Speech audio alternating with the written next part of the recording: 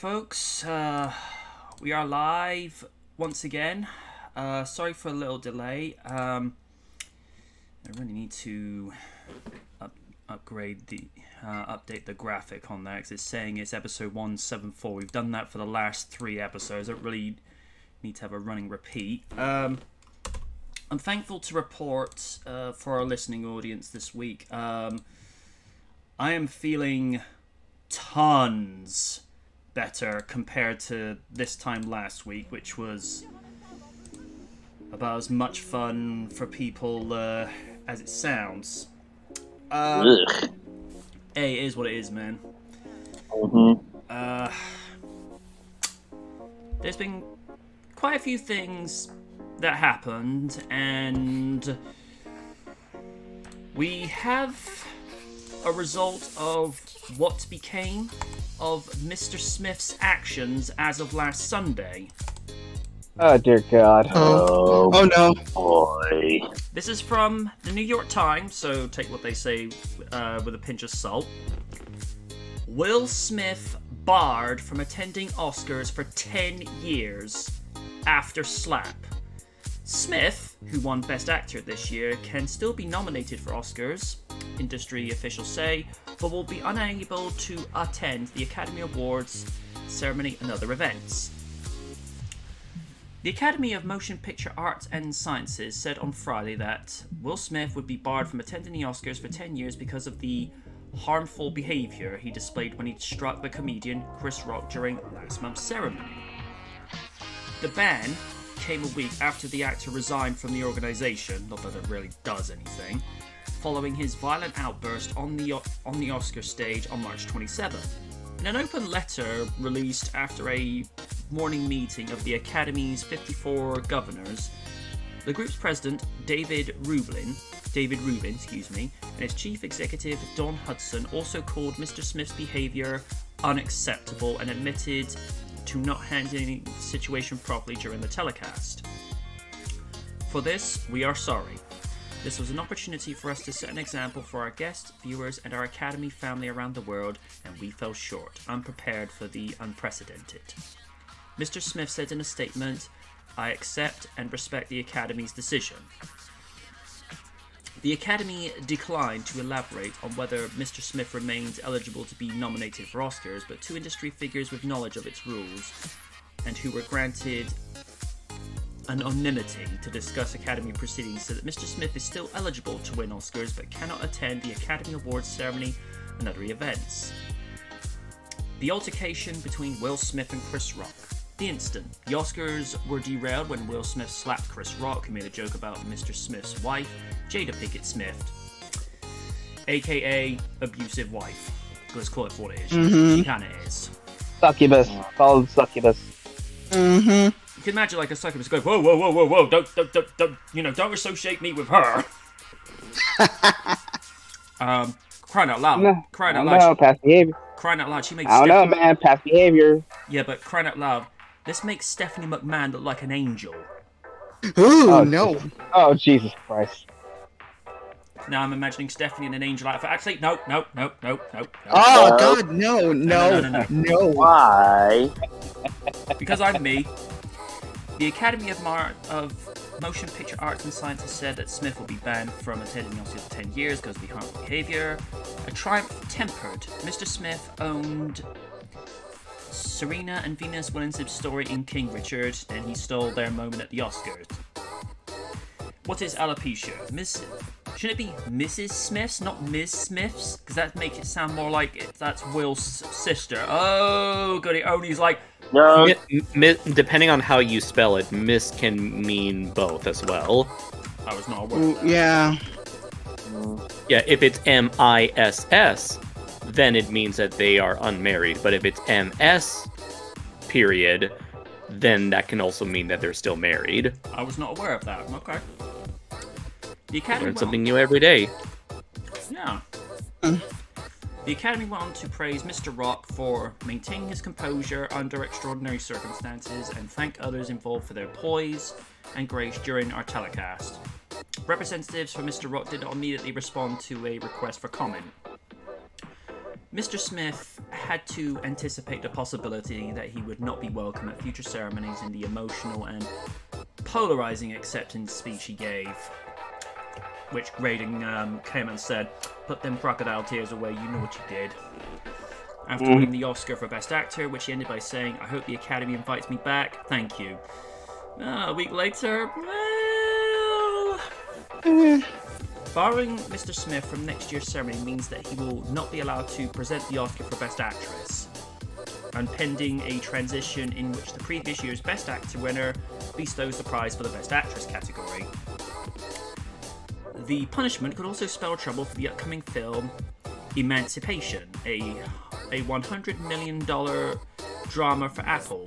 The movie, directed by Antoine Fuqua and starring Mr. Smith as a runaway slave who joins the Union Army, is in post-production and has already been touted as a possible award contender.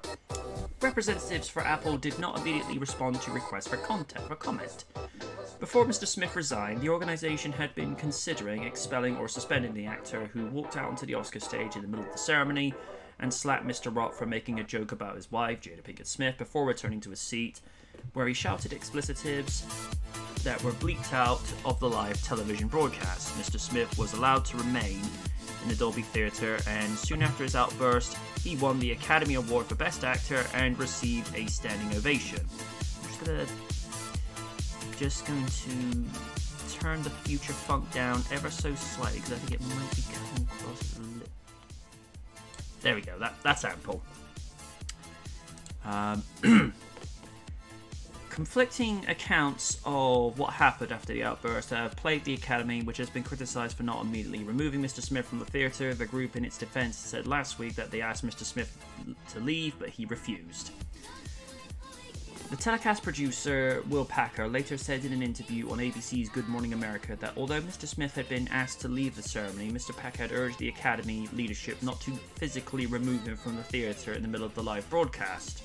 Mr. Packer said that after he learned there were discussions of plans to physically remove Mr. Smith from the venue, he approached Academy officials and told them that he believed Mr. Rock did not want to make a bad situation worse. But someone close to Mr. Rock, who was granted anonymity to speak while the Academy's inquiry into the incident was underway, said that Mr. Rock was never asked directly if he wanted Mr. Smith removed.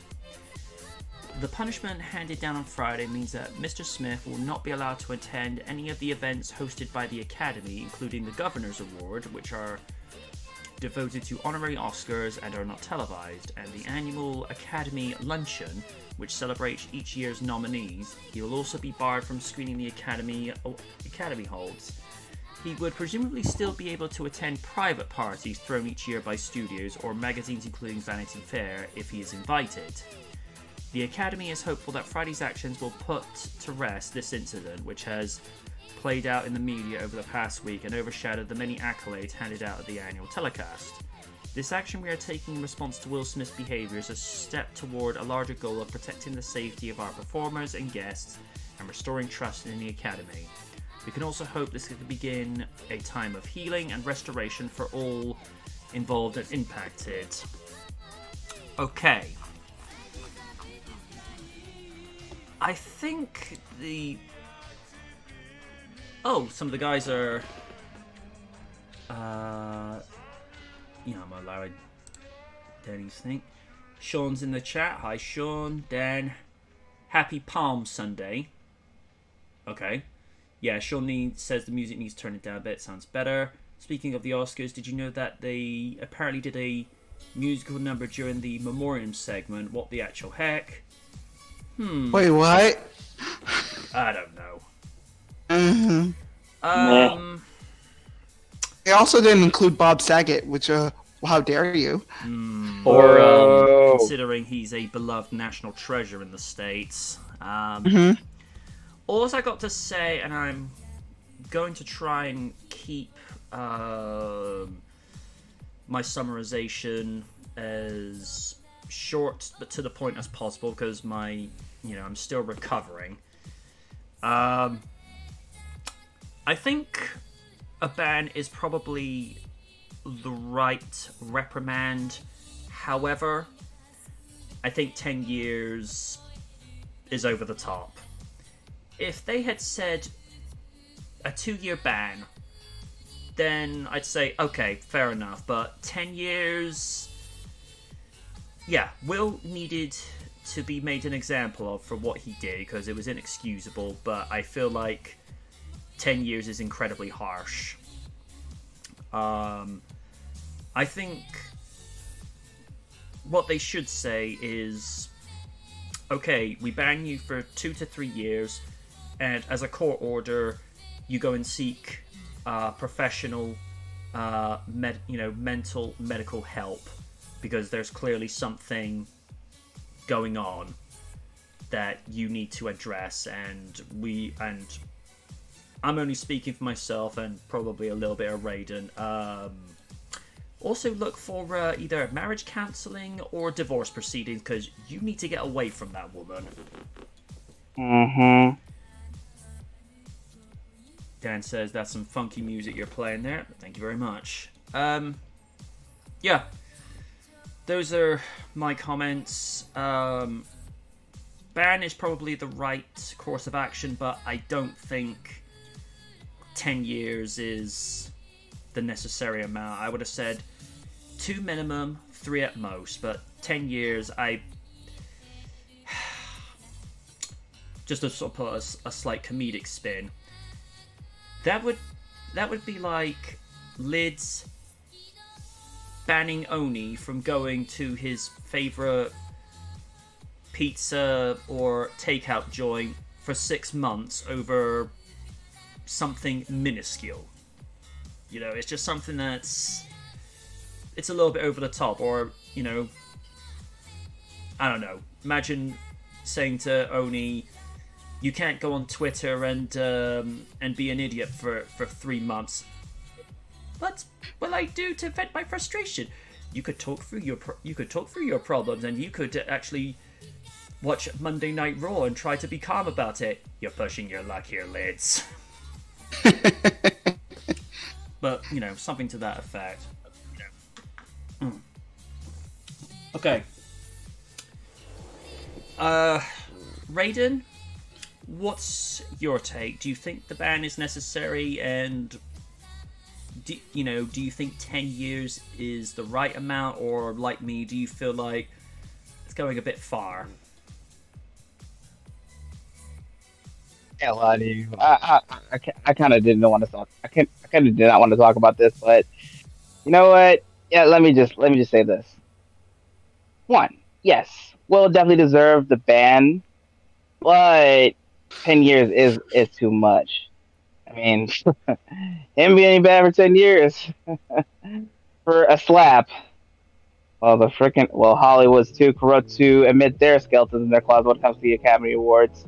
I mean, we all know the 2 men that got awarded and got standing ovation, and they're all pieces of shit. So Roman Polanski being one of them. Mm-hmm.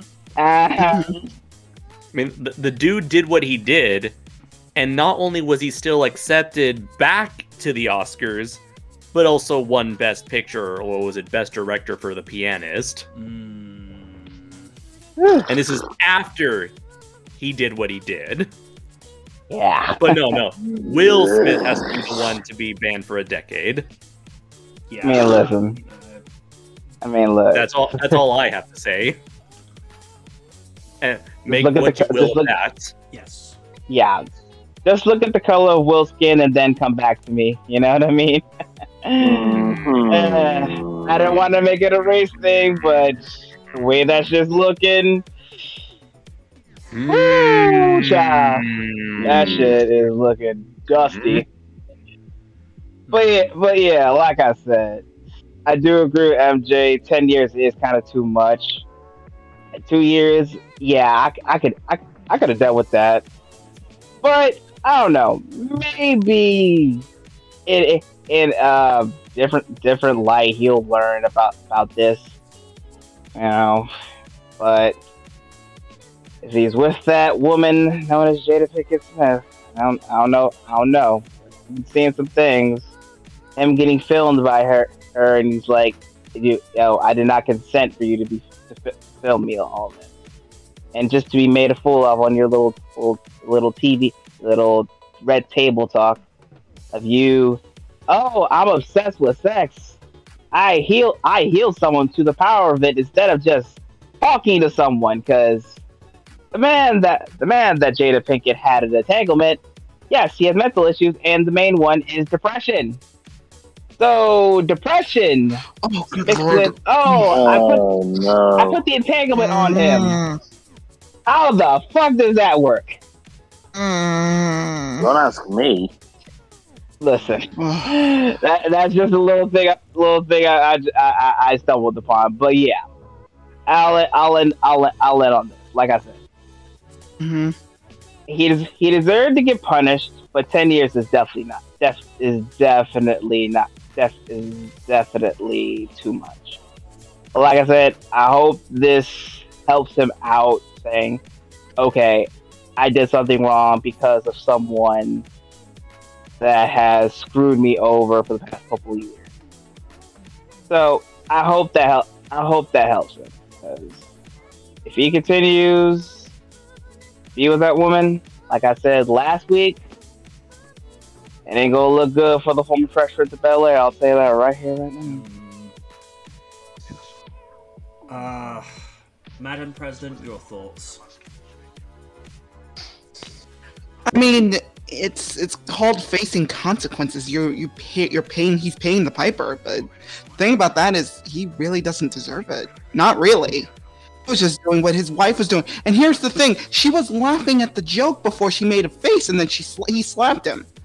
Okay, so, and then they're going on reports that saying that she didn't want him to do that. I'm like, don't you fucking lie to me. Don't freaking piss in my cornflakes and call it milk, because that is completely false. You wanted him to do that. I'm assuming you wanted to look better in the eyes of the public, but it's like, it was a freaking harmless joke. I don't get it. Oh, good lord. This is what pisses me off. The fact that, Will's even staying with her, and the fact that it's 10 years. Here's a thought. How about split the punishment in half? He faces 5 years. She's banned too for 5 years. How about that? I like that. She's the reason that it happened in the first place. So ban her too. Don't just ban him and have him face the consequences. That's not fair. And also, it's like Raven said, the joke was mid-tier at best. Exactly. It wasn't even that funny. Not really. And he didn't even write the joke. Exactly. So again, if Chris Rock had wrote the joke, it would have been leagues funnier. But that's beside the point. I do not understand why this man stays with this woman, and if I really don't want to spread rumors because that's not the case, but it's like maybe Will might be in the closet, very deep in the closet. I don't want to put judgments right there, but that's just my theory. The fact that he would stay married to this woman for so long, there has to be a good reason for that. She is keeping something hidden from the public. But again, that's me spreading rumors, and that's not what this is about. He didn't deserve that. Maybe 5 years. 5 years would have been the max for me, but 10? It's a little unfair.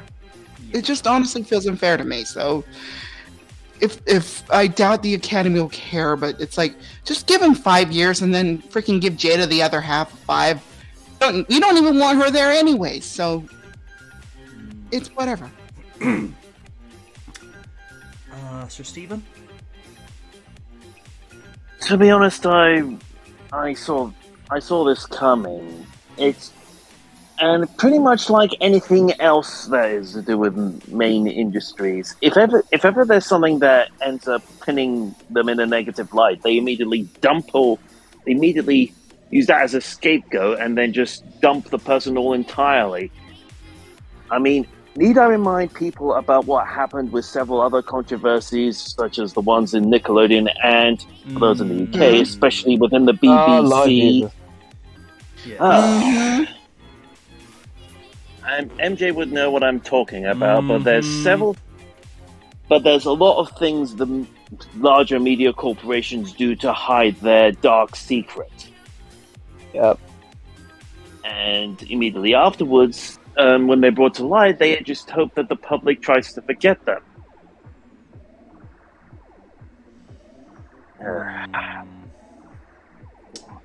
It's why you know, people were so heartbroken when it was revealed what Rolf Harris was, you know, was what he is now, and I can't say it on Twitch, but he was a beloved national treasure in both Australia and the United Kingdom, and yeah, and I know that I know that broke Random's heart because he was a big Rolf Harris fan growing up, and then once he heard the confirmation of what Rolf was, every little like meme art, whether it was sprite-based art, GIFs, or videos, he either took it down from DeviantArt or took it down from his YouTube channel because you don't want to be seen to be endorsing someone that heinous. And that's the length of what I'm able to describe because of the way the rules are. Now, more so with YouTube, but I would imagine the same rules apply with Twitch, where you're not able to go into specific details of what people are. That's why, particularly on YouTube, you'll hear the term drapist instead of the actual word. Yes. Mm-hmm. Because it's a way of skipping through it, but at the same time, like, it's just the rules they have to adhere to. You know, it is what it is.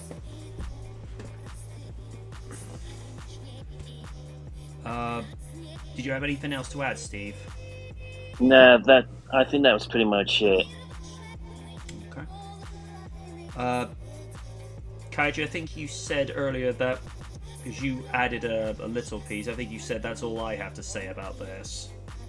Yep, pretty much. Don't really have much to add to the conversation other than, yeah, it's a pretty severe, punishment given what he's done, which doesn't make a whole lot of sense in comparison to what other people have done, but have still been invited back year after year after year. Heck, I'm sure there's plenty more scumbags in Hollywood that we haven't heard about yet, who we know for sure are going to be invited next year, and that everyone knows but won't say anything about it. Woody Allen!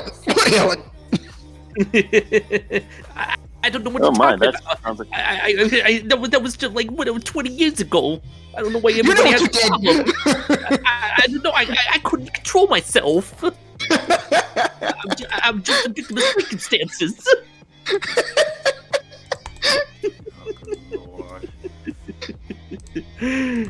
This is good. I have no idea what's appropriate or inappropriate to say on Twitch. So it's like, if you know, you know. Yeah. Mm-hmm. And now, also, how to piss Raiden off in 3, 2, 1. Oh. What?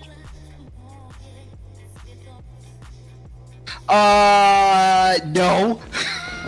Alright. Okay, what's going on? I'm in bed, so let me see. Fast 10 adds Captain Marvel's Brie Larson.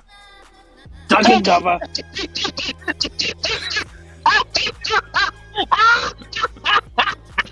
Please tell me that's a villain. Please, that's a villain. Oh, God. Oh, my God. Oh, you know what? Whoa, I know what Fast Food I ain't watching. Please be a villain. Please be a villain. Please be a villain. Also, before you say anything, I did check the glitz of the last Fast movie. Half of it's bombastic, but I did like the whole relationship reunion between Dom and his strange brother. So that was nice. This, oh boy. And a nice callback to the very first movie when Dom handed the keys to Jacob.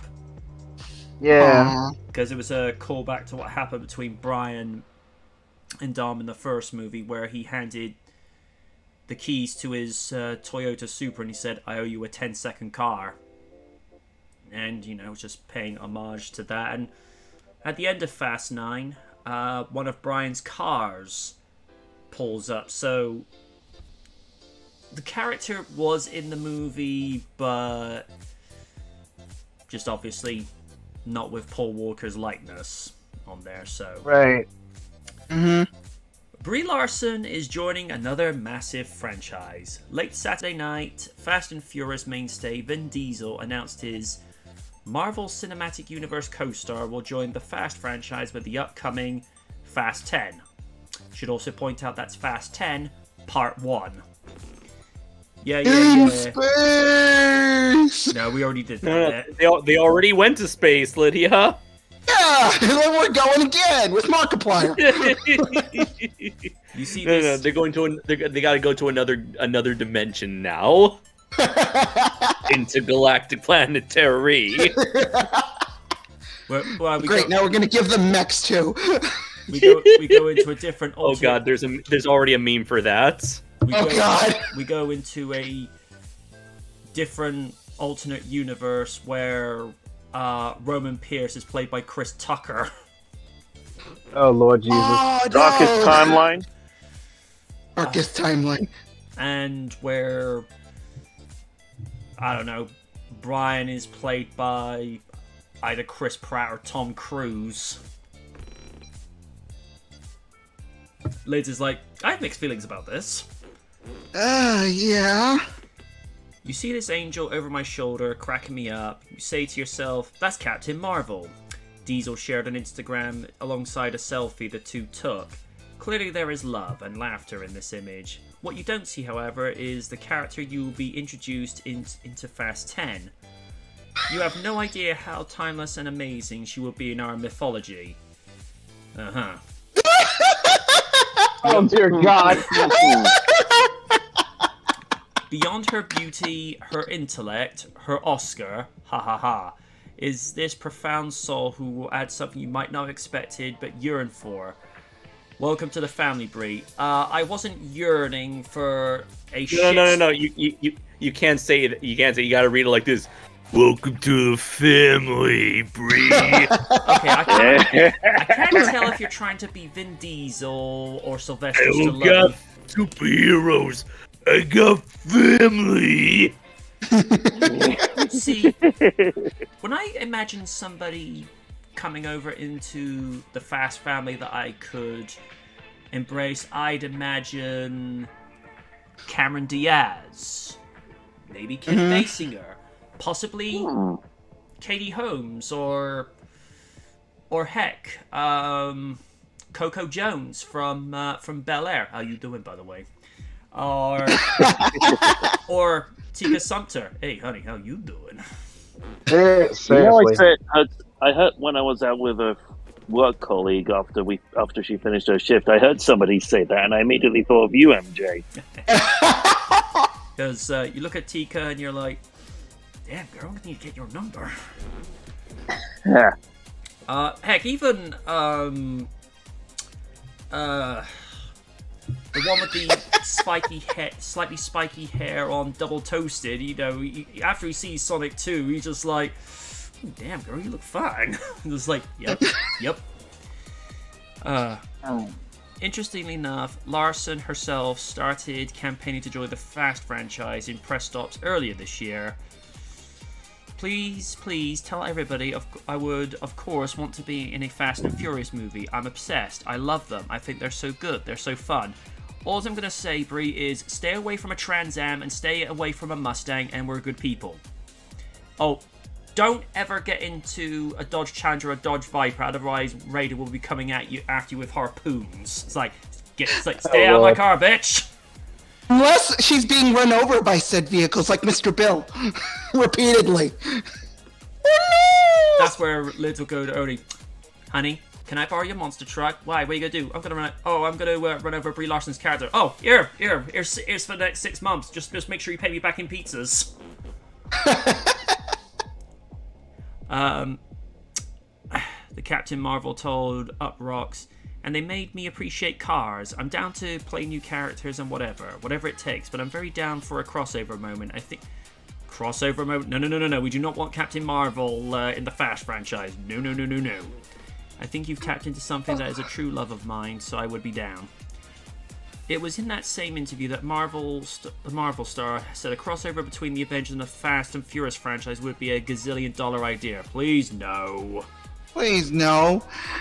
I can entertain the idea of Fast and Furious crossing over with Knight Rider, because at this point, the Fast and Furious franchise has jumped the shark more times than Knight Rider did in its 4th season, but Knight Rider would be a little bit more grounded, per se. But the idea of the Avengers crossing over with Fast franchise, yeah, I don't know. Besides, Tony Stark would come in and just modify the shit out of all those cars. The ensemble for the Universal flick is quickly growing. In addition to Diesel and Larson, Jason Momoa is joining the next one. Okay. I'm okay with that. That I'm okay with. Natalie Emmanuel, cool. Michelle Rodriguez, Daniela Melchior, Tyrese Gibson, Sun Kang. Hey, Black Panther 2. Ooh. Sun Kang, glad Han is back. Very underrated. Yeah. And Ludacris are all tapped to appear in the feature. Are you excited to see Brie Larson joining? What do you think? Oh Lord. What do you think? What do you think of his new comments about the film? Writer of this article, it should be her comments, not his. Like, someone's gonna get pissed off at that. What do I think about Brie Larson joining Fast 10? Hell no, fuck you, bye, boom. I acknowledge that she's at least a competent actress, but it's because that she brings controversy onto the set, and you've seen in press junket interviews when she's with her co-stars from Avengers Endgame, none of them want to be around her, including when you see Don Cheadle like, hey, don't touch me. Or to where you look at Jeremy Renner when he's being interviewed with her, he looks so uncomfortable to be around her. And of course, not too many people speak highly of her because of those comments she made at an awards ceremony regarding A Wrinkle in Time, which I can't really go saying exactly what she said because it's kind of racially charged in that sense. And she goes and says it wasn't made for this person, but Raiden comes back and said, I've seen that movie, I thought it was trash. Something to that effect. So people, the movie that Wrinkle in Time was made for, they don't care for it anyway. So like, nah, they did not. So I think Universal are only bringing in Brie in because she's a name of the moment. And the problem is, though, she courts controversy. Brie courts controversy by opening her mouth like Hulk Hogan putting out a controversial tweet, which you lose track of how many times that happened. And somebody said recently, someone should get a social media manager for Hogan's Twitter so that they have to look at what he's about to post and then say, because Win said this 5 years ago on this exact show. Hogan needs like a personal manager, because one of these days he's going to say something he will regret. That was more Oni, but as far as Oni's concerned, Hogan is always putting out something that he will later regret down the line. I mean, what about Pasta Mania? Oh God. Raiden, thoughts on the fact that Ms. Larson is going to be in Fast 10? Hell no. No. Listen. Okay, I was gonna write this film off, but when I heard Jason Momoa and Daniela Melchior was in there, I already loved her since freaking Suicide Squad as Ratchet Character too. She was just, aside from King Shark, she was the heart of the film. So a part of me might check it out. The Brie Larson scenes, I'm just going to ignore them. But that's in part one. Oh, okay, look, honestly, I made peace on how bombastic the Fast franchise has been, so whatever. I'll check it out. It is what it is. What it is. Brie, I just find her non-existent. So there you go. Madam President. Uh-oh. Oh shit. No! Fuck no! Yeah, nobody wants this. I don't want this. And the only way I will see this fucking movie is, guess what? Is if she gets treated the same way Markiplier did in Markiplier in space with Markiplier. Because I want to see her get Sparta kicked into a cryo chamber. Anybody see that? I'm spoilers and I apologize, but it's like, no! I don't want this! I don't want this. The only way, again, the only other way I'll accept this is that if she is flying in as Captain Marvel and she gets sucked into the engine block. That's the only way I'll accept this. Nobody wants this. Yeah, no kips.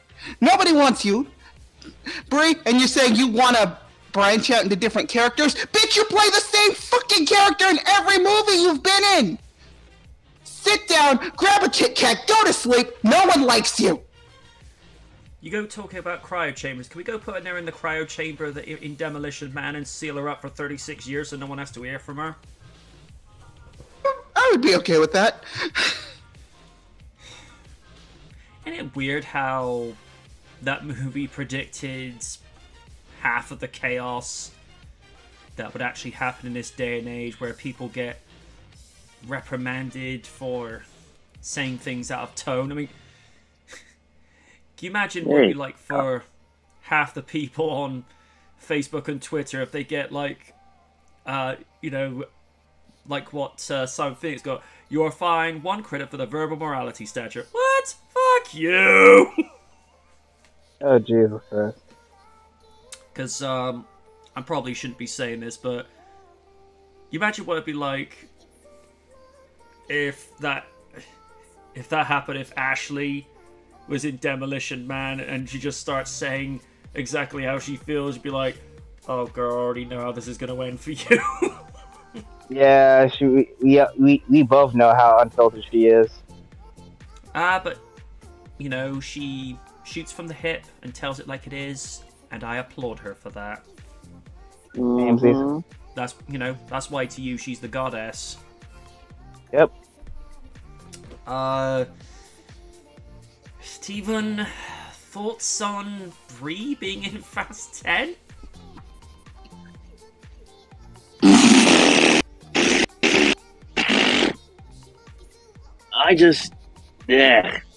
Not really a fan of the Fast and Furious franchise anyway. The only thing that I've seen that she was reasonable in was Kong Skull Island. Although for that part, I was just mostly in it for the giant ape and monster fight. And even the ape probably got tired of her. Mm.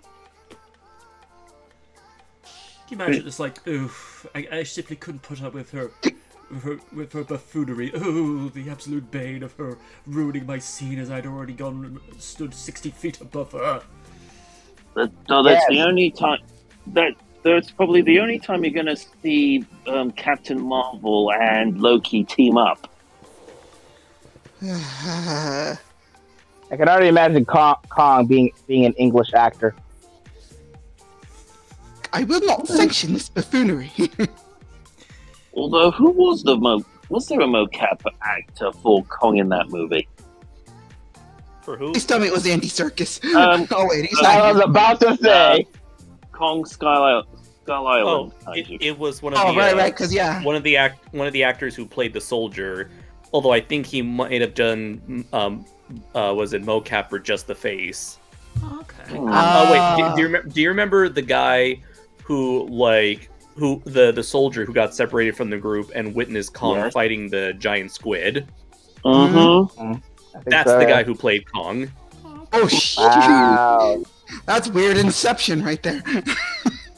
Kongception, you mean? Ah. Ah. Of course, they Quite a did, like, conspiracy on our hands. Oh. Ah. Of course, they actually had a Kong animated series out back in the day where this is gonna sound like something out of the Asylum, where Kong actually has a human brother that were cloned directly from the original King Kong. I think I remember that show. Yeah, that's the animated was it on series Fox where Kids? Kong. I think so. Yeah, it was an animated series where Kong was blue. Yes, that's the one. And it's one where the human brother was actually able to merge with him and actually able to essentially Oh god.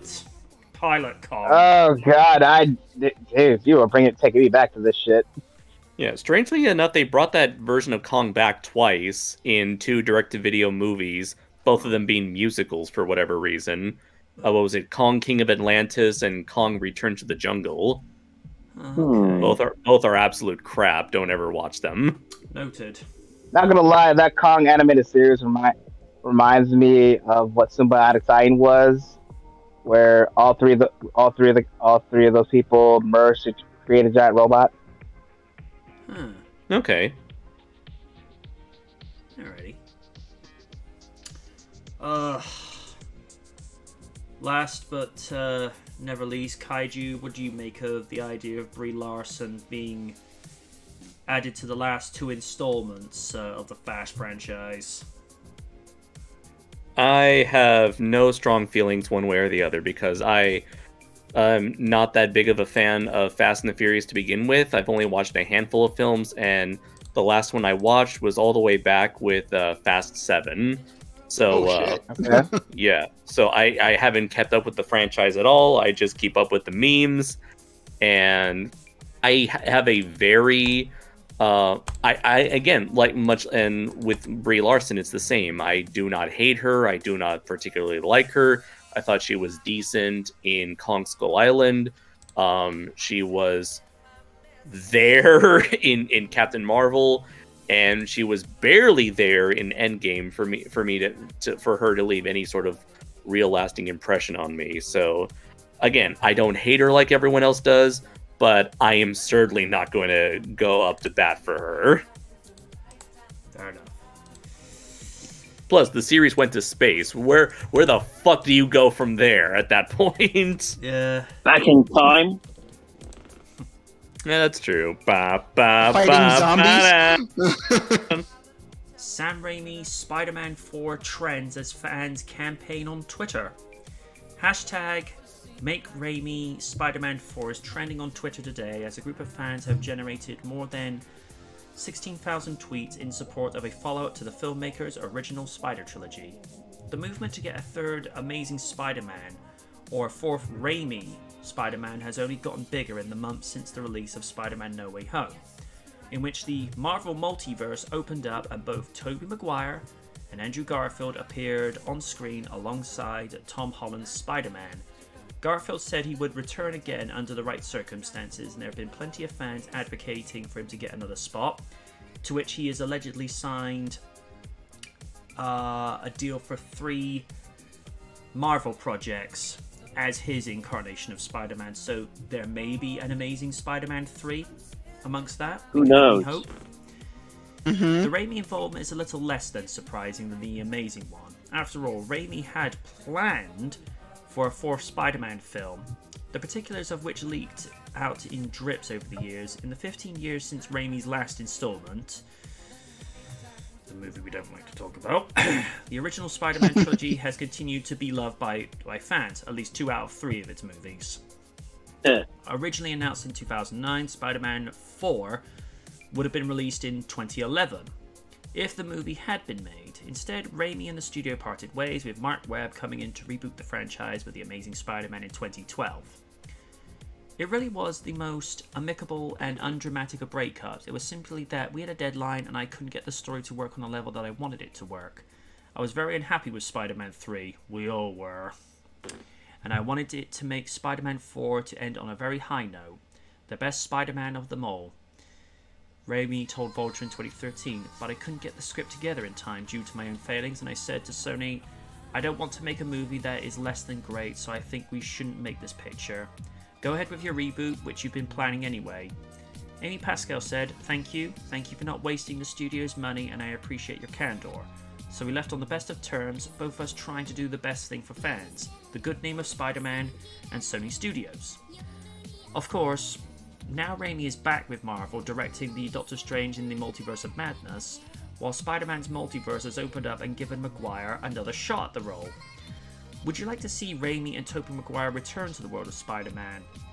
And it should also be noted, Raimi has actually said, I will do a Spider-Man 4 if Tobey wants to do it as well.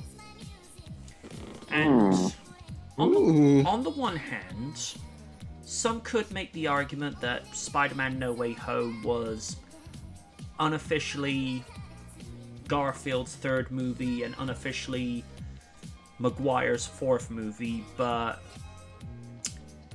you know, these things are usually best done whilst the iron's hot.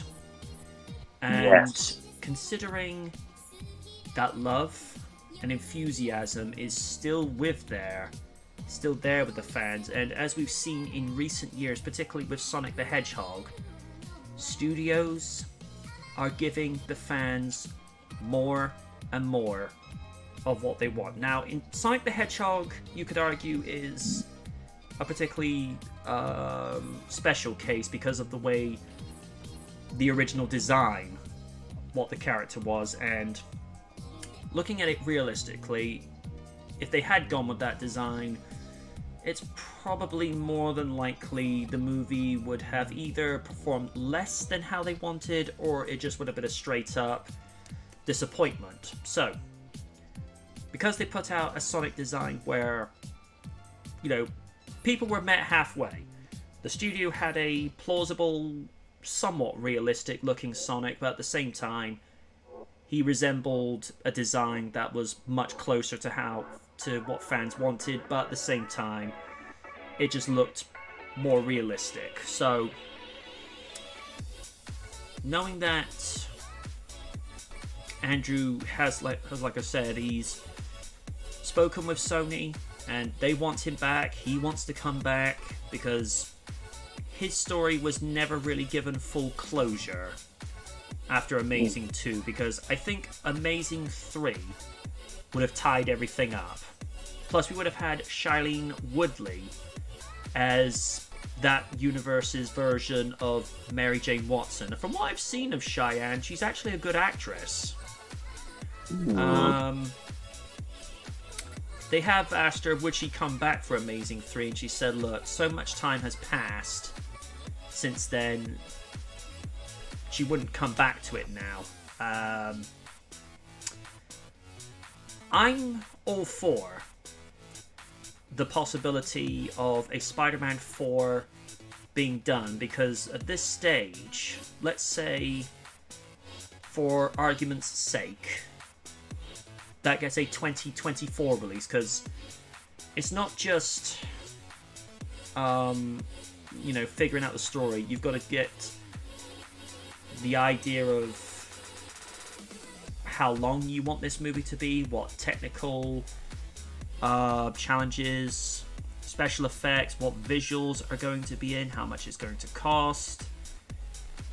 Because Raimi said it himself, he won't put out a movie unless he feels it's the absolute best on his part and actually making the character of Spider-Man looking good, because he sees Spider-Man in a very specific way, which was how we got the original trilogy. I mean, the way he has Spider-Man represented, it's not quite the quirky mouthy version that we're so accustomed to, whether it be from comic books or the iconic animated series from the 90s.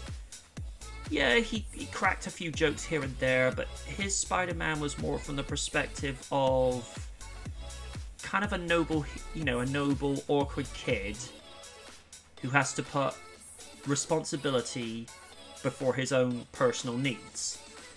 I think one of my buddies compared Raimi's version of Spider-Man to being like Christopher Reeve's version of Superman. It's just this very altruistic and, very considerate version. So to visit Peter Parker, where he would be, say, 17 years removed, so at this stage, if Parker was like 19 or 21 in Spider-Man 3, so he's got to be at least mid-30s by the time we see him in Spider-Man 4. And we saw from No Way Home, Tobey was in amazing shape, considering it had been, 16, some 14 years since he last put on the suit. And the suit still looked great. Although I did hear that apparently they actually have to put plastic bags over their feet before slipping into the boots, so that when they actually take the boots off later, they're a little bit pruny. Make of that what you will. I know where Christian Bale said something in a similar press interview when he was playing Batman in the Dark Knight, because he'd lose a ton of weight wearing that suit, because it's heavy latex, and it does get very warm and uncomfortable in that suit, whereas Spidey's suit is a lot lighter. It's not comfortable for them to wear after a set amount of time, because it's not like it's not like the homemade costume he had in Homecoming, where it's essentially just a pair of sweatpants and a hoodie. They actually have to be sewn into these suits. And I noticed with differences with the masks. In the first movie, you don't ever see the chin moving whenever Spidey's talking, yet you get to No Way Home's Tom Holland, and you do see the chin actually moving up and down when the character's speaking, so it is a little less jarring when you think about that. But I'm all for it. I know Random will be particularly for it, because he was elated, as most people were, when, quote, King Toby showed up on stage, because apparently in some of the audience reactions, Toby actually had a bigger pop from the audience for returning than Garfield did. But to be fair, and people have been very candid about this, Garfield was not the problem with his two movies. It was just the scripts that let him down. More so Amazing 2 than the first Amazing, but that's what happens when studios interfere too much. That they do. But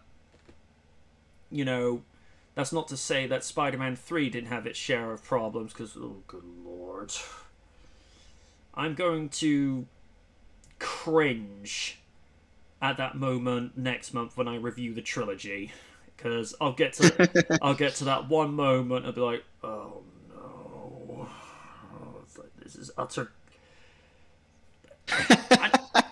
and Kaiju said something years ago. It's not that cringy, say, from the perspective of that version of Peter Parker, because the symbiote is allowing him to act out what he thinks is cool, what he thinks makes him, march, hip, and, just presentable, whereas everyone else is looking around going, boy, what have you been smoking? But yeah.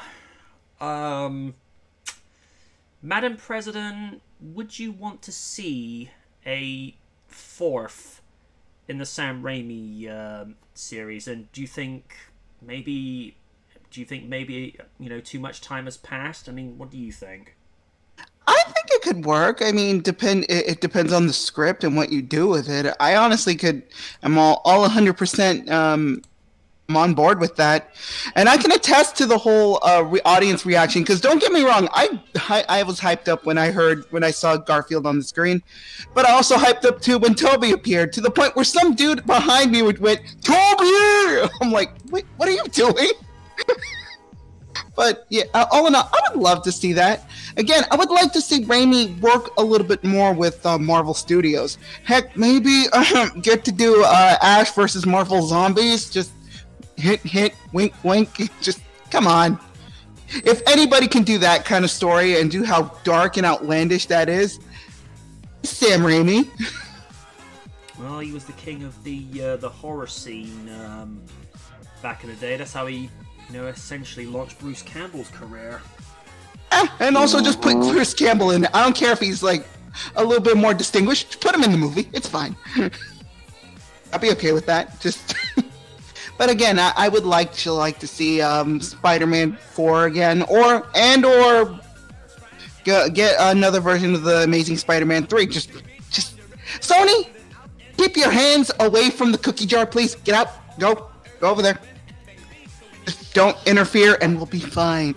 Yeah, because see, Sony. Just to elaborate what Madam President just said, this is how we get Ghostbusters 2016 situations. This is how we get Morbius.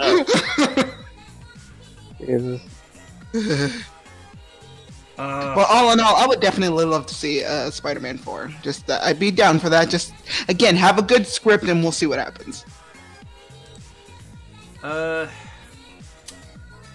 our own version of Blade, would you want to see a Spider-Man 4 after all these years? Honestly, probably. I don't know.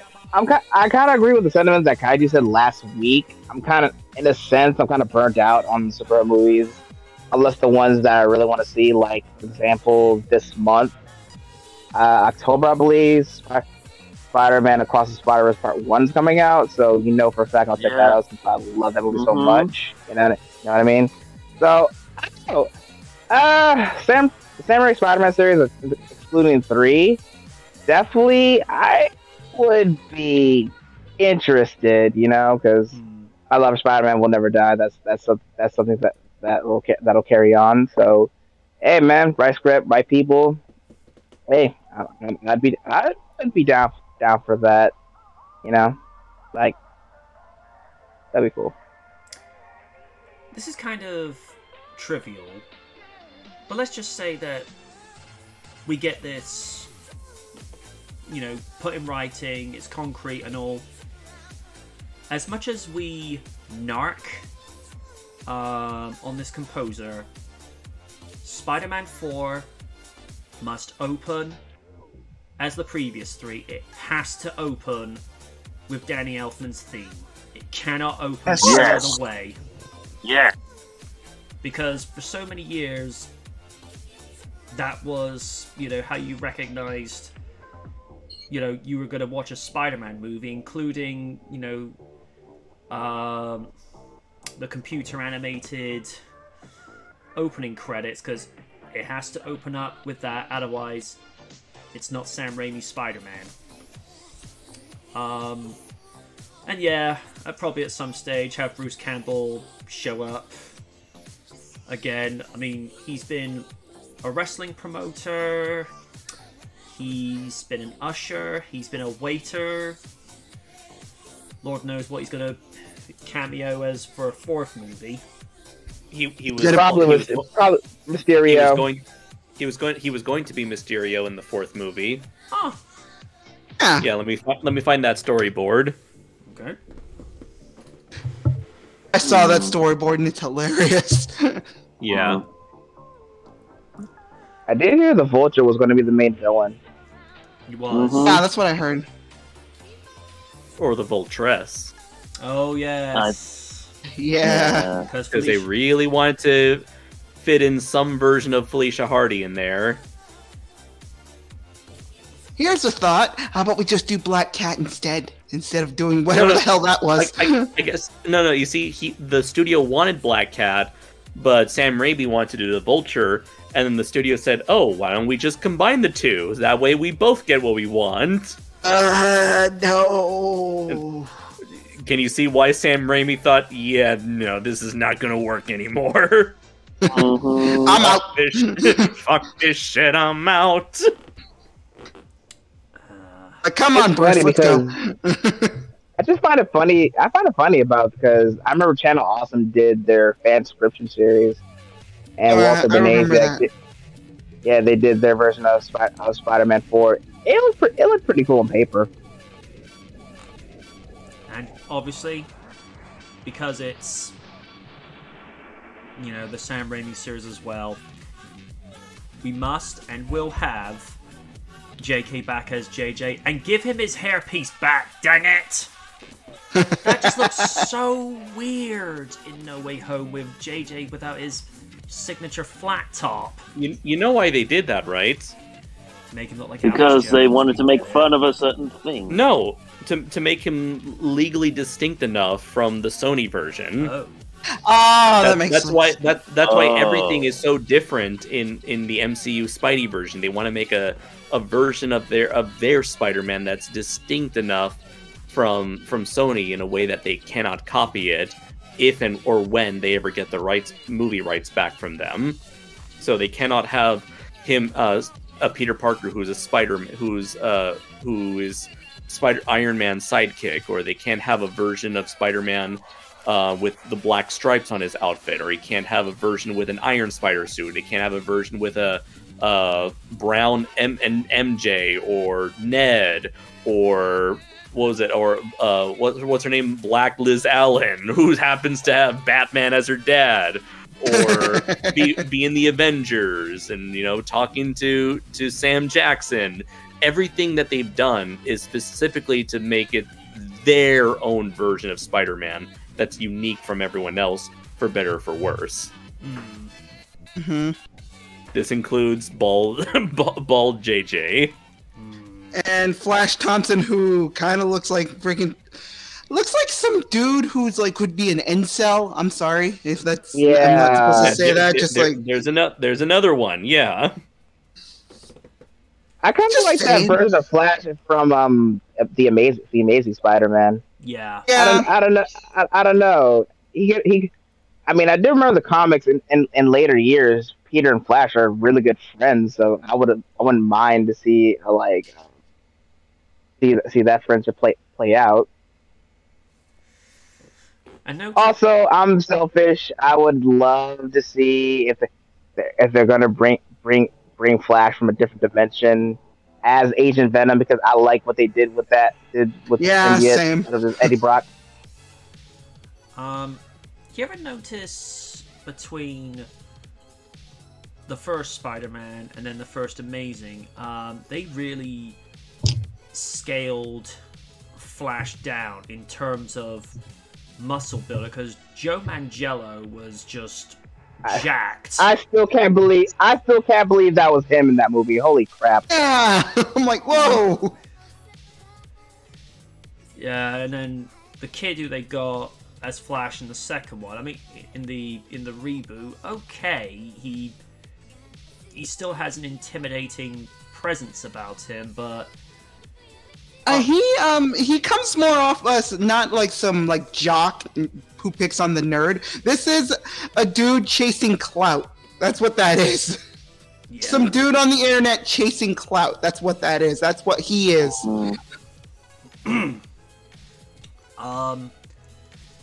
So Steven, would you want to see a Spider-Man 4? Oh, definitely.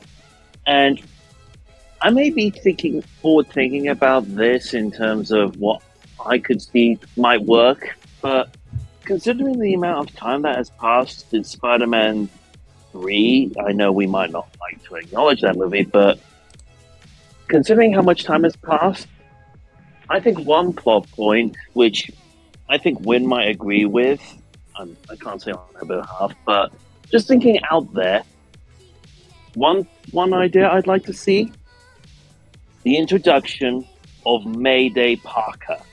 Yeah, Ooh. that would be Yeah. intriguing. Yeah. Considering they, in No Way Home, they said that they eventually made it work, so why not we explore that idea further? Maybe introduce Mayday Parker in there. Or maybe she would be in Across the Spider-Verse. I don't know. Maybe. Mm. See, her being introduced in live action form, that would be particularly good for the fans, considering it was that storyline we don't like to talk about, where it effectively erased Mayday Parker. Oh. Yes, because, well, I think it was... Not sure if it was Quesada or Dan Slott. They just said... I think it was Quesada. Yeah, he It was said... definitely Quesada. He was head of Marvel. Yeah, he said Spider-Man is not supposed to be a happy family man, because happy families in comics are boring. And I'm like, I would disagree. Because that would then put greater pressure on his shoulders, because the fact he's having to protect his family. Also, the Fantastic Four would like to have a conversation with you. Yeah. Yeah. And the Bat Family. Mm-hmm. Oh god. Oh dear God. Yes. But then again, you know, this is Or the Grayson family from Invincible. Yeah. But then again, this is the same man that said, and I quote, "You're either a Marvel or a DC. You can't be both." And I say, no, you can. You can be both, because there's good to be found on either side, and by extension, there's also bad to be found on either side. But that's a long list that no one's going to get to the end of anytime soon. Although I find Marvel tend to produce more bad movies than DC, but not by much. We just try to forget two in particular, Daredevil and Elektra. Yeah. I will admit Daredevil had a dope soundtrack, but that was it. Yeah. And Thinking It wasn't. No, it's cool. If it wasn't for that movie, I wouldn't be into Evanescence. yes. It's true. Yeah. That was Just also... thinking about the Sam Raimi movies, each one you go look at, it goes to Peter goes through a particular struggle in each movie. One where the first one is more or less his coming of age into adulthood. Second one, he's trying to be more independent, and the third, it's more or less trying to deal with his relationship with MJ. So, for me, the next logical step would be for him to tackle the challenges of parenthood. Yep. And, you know, having to explain to Mayday what she's going through when she learns she can stick to walls and she can shoot webbing from her wrist glands. Be like, Dad, what the hell's going on with me? And then he just crawls up onto the ceiling and she's like, oh, hell no. Mind you, they did kind of address that partially in one comic book, where you actually see Mary Jane webbing across New York with Peter, and this is the one where, you know, like I said a few episodes ago, there's some jokes where you have to read between the lines a little bit, and it goes, you got my powers because you borrowed my toothbrush? Yes, I borrowed your toothbrush. It's like, they had sex. Yes, that's totally what happened.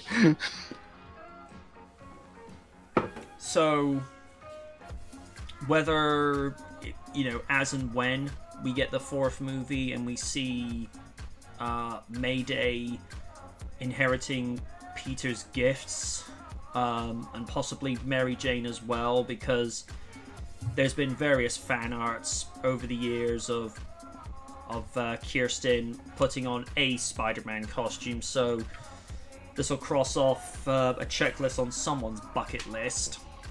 So, who knows? And to our own superhero, Mr. Draco Azul. What do you think about the possibility of a Spider-Man 4? Do you think maybe too much time has passed since Spider-Man 3? Yeah, like personally, I don't want a Spider-Man 4 to happen for multiple reasons. One is that I am sick to death of nostalgia pandering.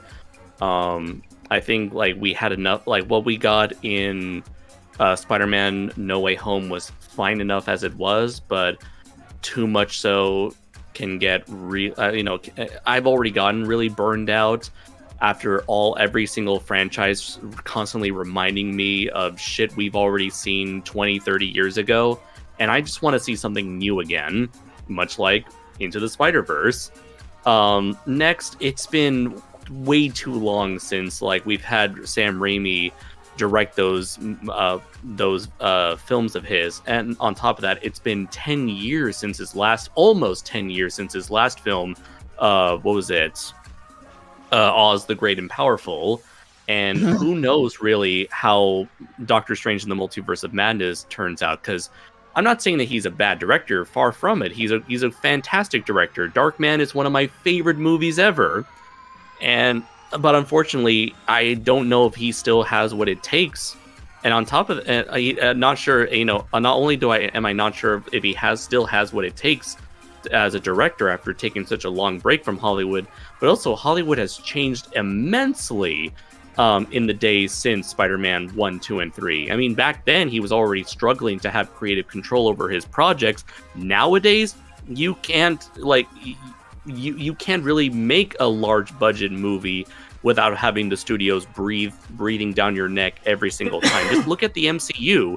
Can you really tell that they were all directed by multiple directors with unique visions? No, because all these superhero movies are all usually done by one unified, boring, milquetoast vision where directors are not allowed to fully be themselves, to fully get into their creative spirits.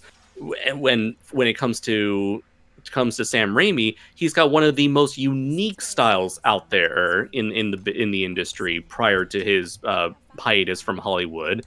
And looking at Doctor Strange in the Multiverse of Madness, I'm sorry, but it does not look like a Sam Raimi movie. It just looked like they got his name, they hired him for name recognition alone,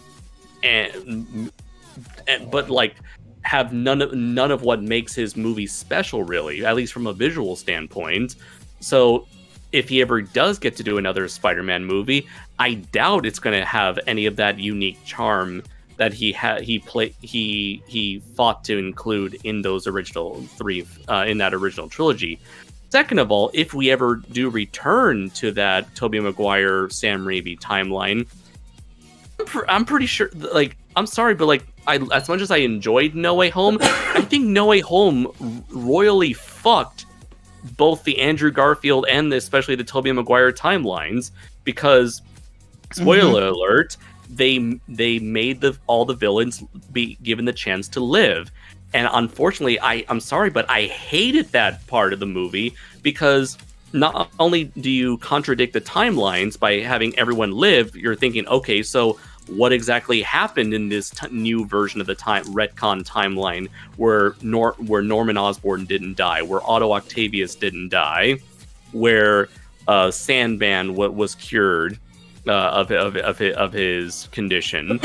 What happens to Peter Parker? What happens to Mary Jane? What happens to what happened to Harry Osborn? And also, the thing is, I hate that about letting these characters live, is that sure, for cheap fan service, having these characters given a second chance of getting a chance of redemption is fine and all, but when you think about it, the fact that these characters died meant a lot to Tobey Maguire's Spider-Man in terms of his character arc, in terms of his journey as a hero. These characters' deaths were important to his growth, essential to his growth as a character. So having them live now, again, you rob the character of the very foundation of his journey as a hero. So they already fucked with the timeline enough. So I don't want to see them try to pull something out of their ass and say, oh, that was another version of the Sam Raimi universe. Oh, those stuff did happen, but it's just slightly different this time. And second of all, the last thing is that, sure, Tobey Maguire still got it in terms of being able to play as Spider-Man, but that's Tobey Maguire. What about Kirsten Dunst? What about everyone else who was in those movies? Are they gonna be able to have the same? Are able to play those same characters again? Because again, it's been 20 fucking years since those movies came out. So God knows if any of them are still available or are still interested in being a part of this universe again.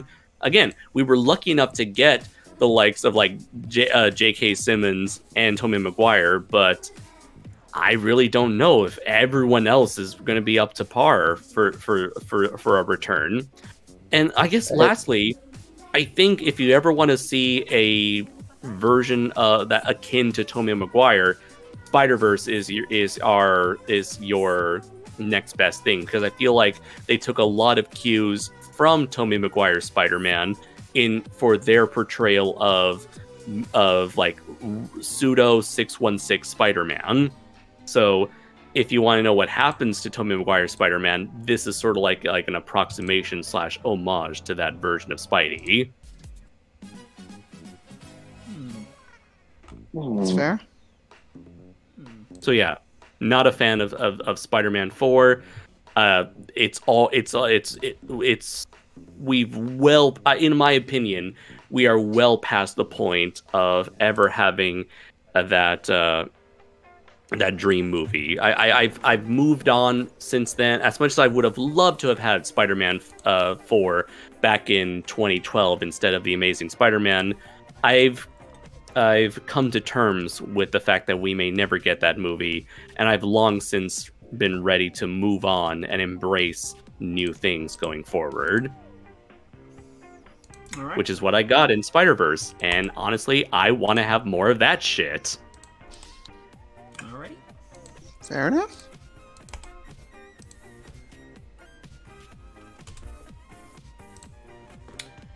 Roman Reigns unifies the WWE and Universal Championships by beating Brock Lesnar at WrestleMania 38. Yeah. Reigns defeated Brock at WrestleMania on Sunday night, unifying the WWE and Universal Championships in the process. The Tribal Chief finally picked up his first win over the Beast at a WrestleMania event by countering Lesnar's F5 attempt at an F5 and nailing him with yet another spear. Reigns has now successfully retained Universal title at back-to-back WrestleManias, the first man ever to do so as part of his record-breaking championship reign, and he's actually broken Brock's record for the length of time he's held the Universal belt in one single reign. Reigns was recently a guest on the Michael Kay show, in which he drew a comparison to Michael Jordan in how he finds motivation. Okay, I don't know if I would compare his royal airness with Roman Reigns. That's just me. His rivalry with Lesnar stretches all the way back to 2015, and while they've shared the ring 11 times, Reigns now has a 3-2 record in a singles match against the Beast.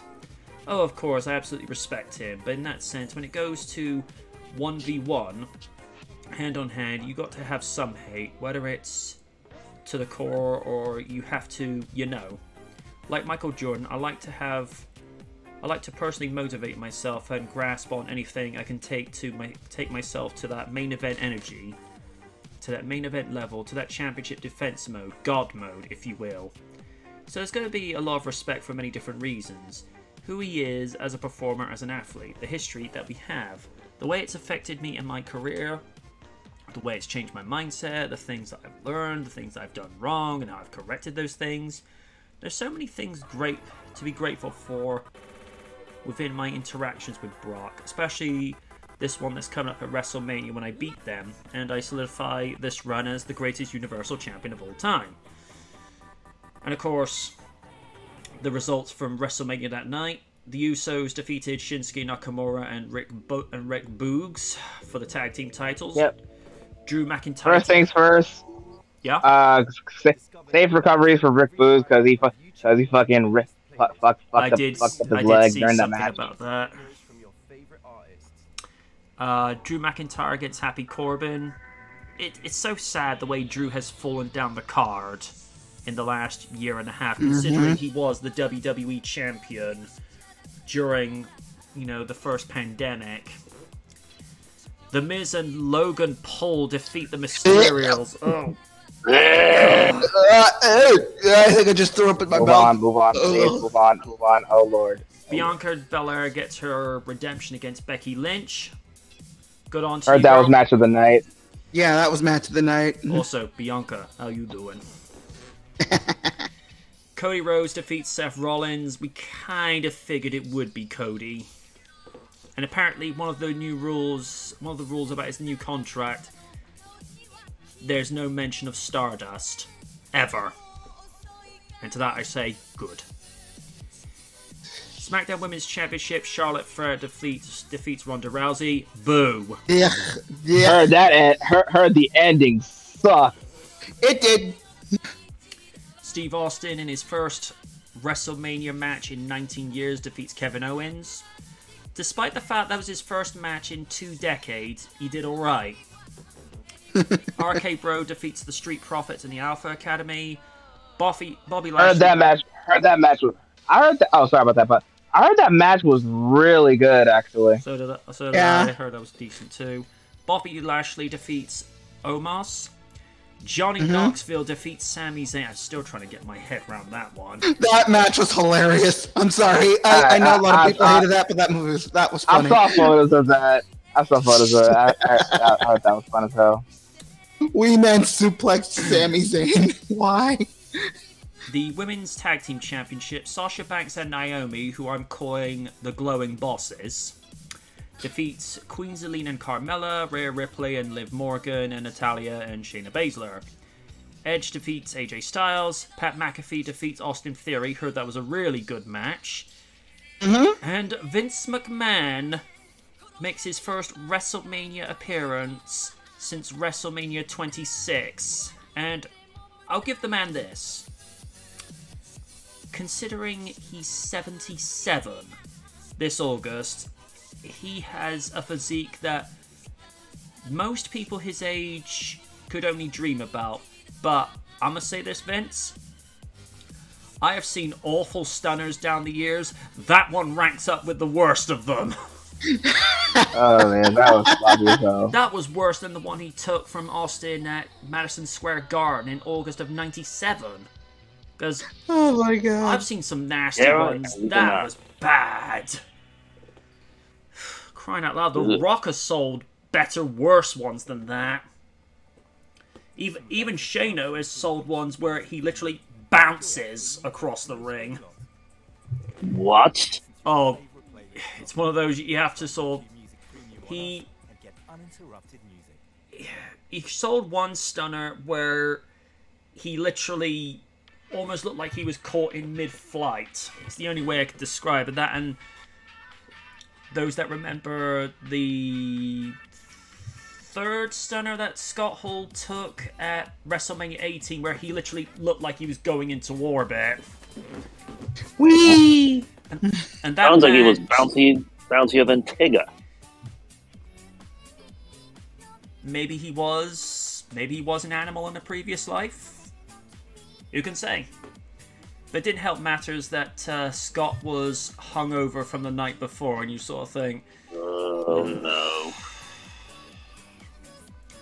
And last but never least, Roman Reigns defeats Brock Lesnar, which means Roman is the undisputed champion, so he can now go on both shows, and he's instructing the Bloodline to go after RK Bro for the Raw tag titles. So either we're seeing a temporary unification of titles again, or we're seeing the end of the brand extension. And if that's the case, yay.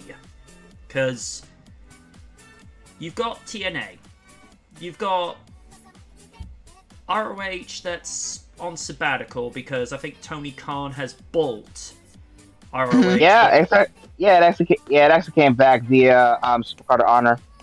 And I think he's actually running it as a separate company. So you've now got AEW, Impact Wrestling, ROH, and WWE. You have 4 major wrestling promotions. There is no point in having the brand extension anymore.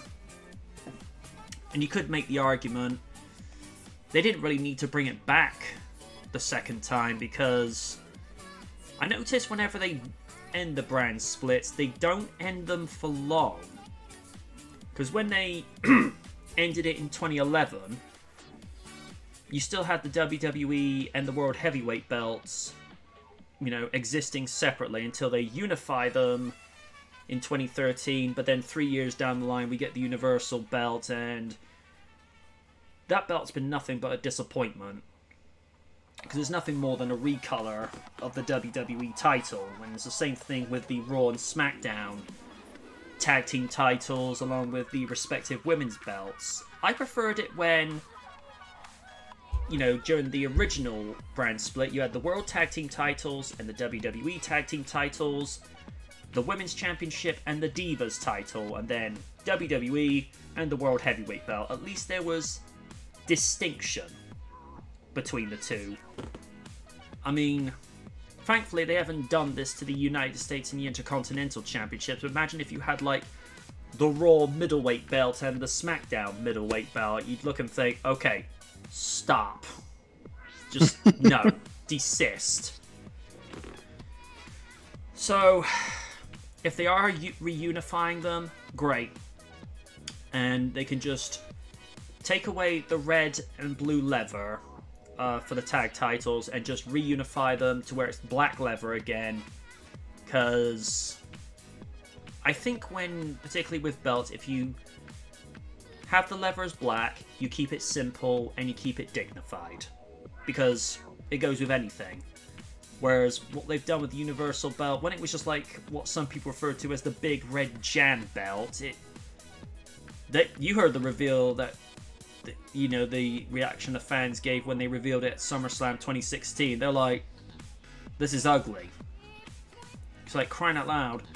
I think people would have rather seen Cena's spinner belt return than see that. But it is what it is. Raiden, what do you make of the fact that we've now got one world champion, and the fact that Roman Reigns was comparing himself to Jordan?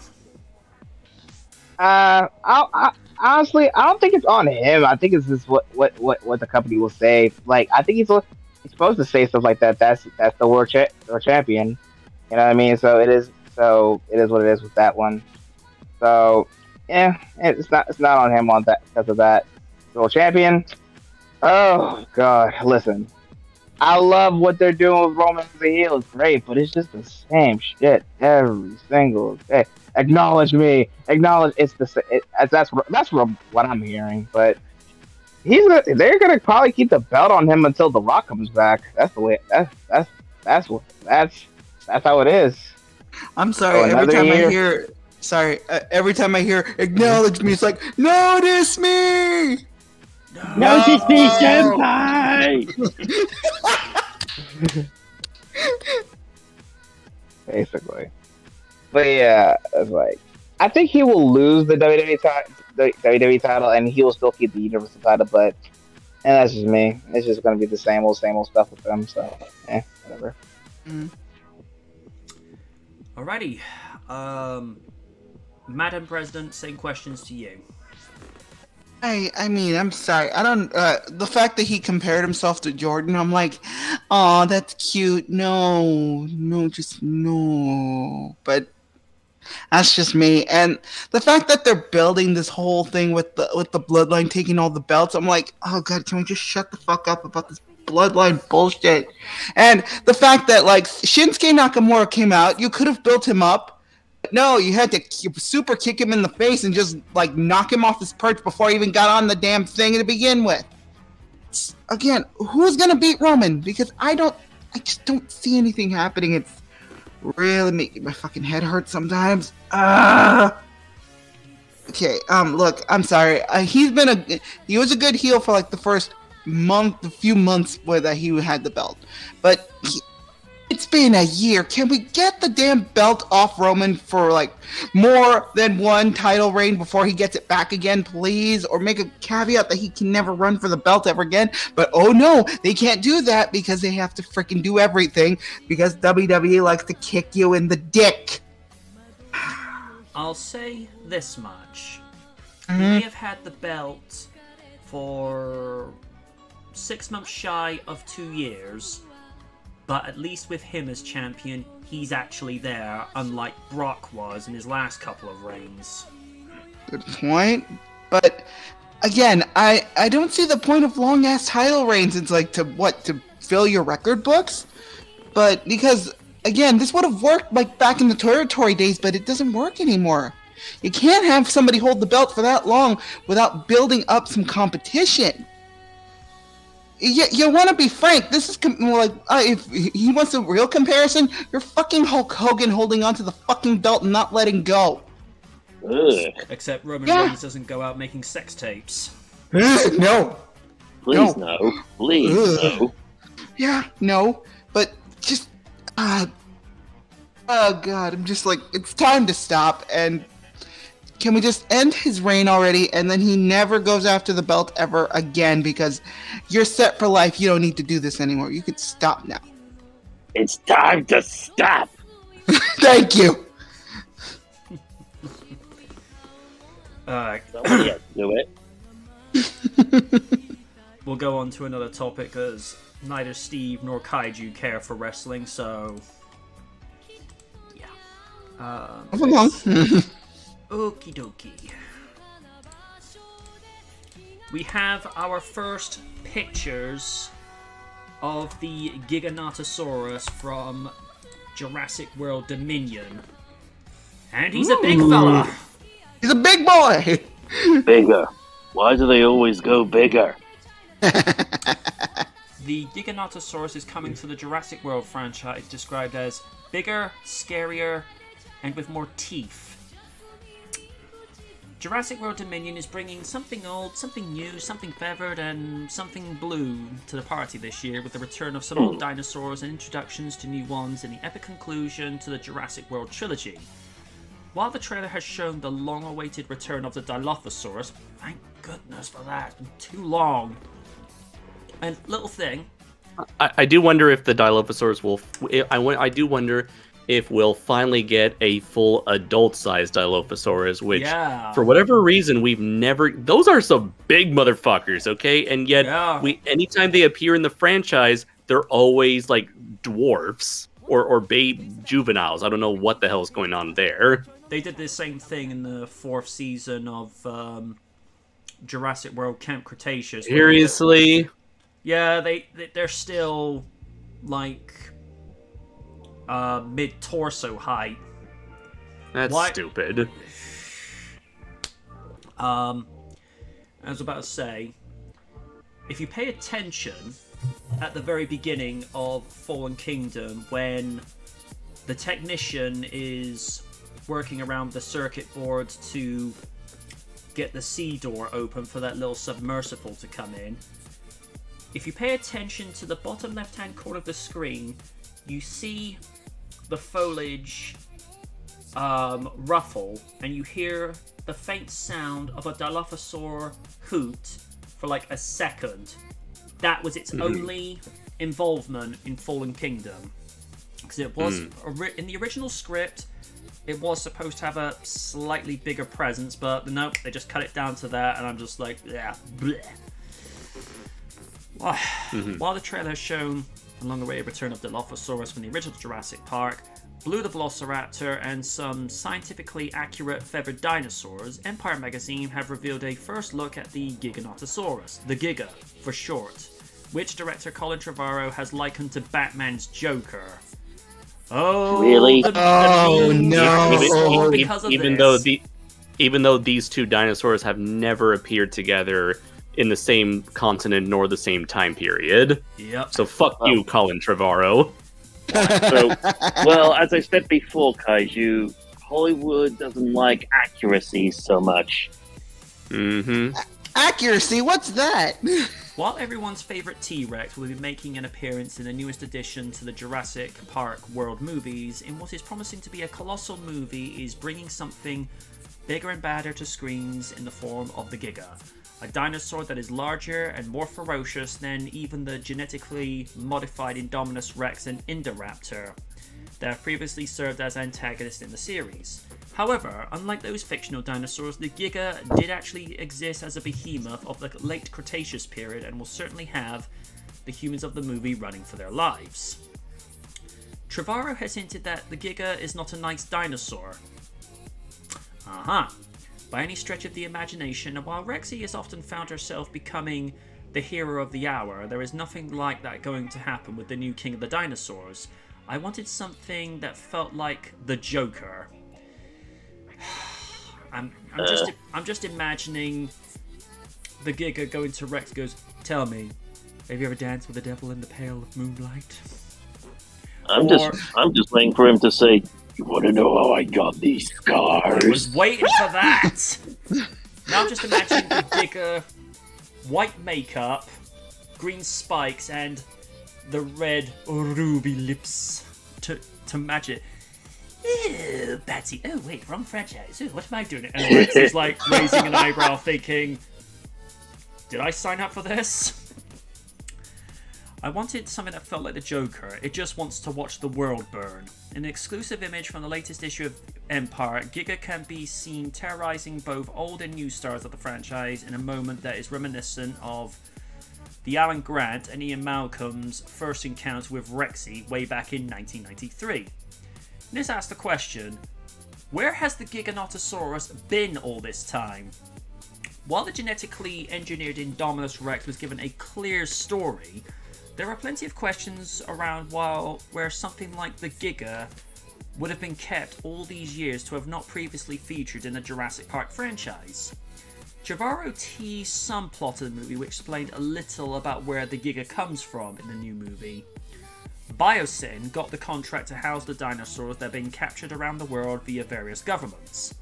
They claim it's a research facility where they can study the pharmaceutical values of these animals, but there's other stuff going on. Of course there is.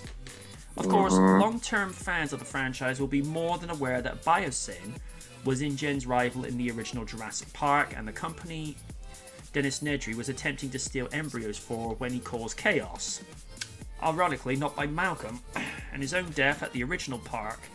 As we know that Nedry's contact, Dodson, will also feature in the movie, it looks like Dominion is about to tie up everything from Jurassic Park through to Fallen Kingdom in a movie that Trevorrow has admitted he's been waiting to do this whole time. Okay, there is a lot to unpack from this. Let's see.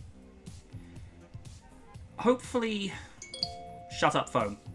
Hopefully, the movie will be able to give us much more context to the origin of the Giga as to how scientifically accurate this particular dinosaur would be, because I think there's only been like limited specimens ever found throughout time.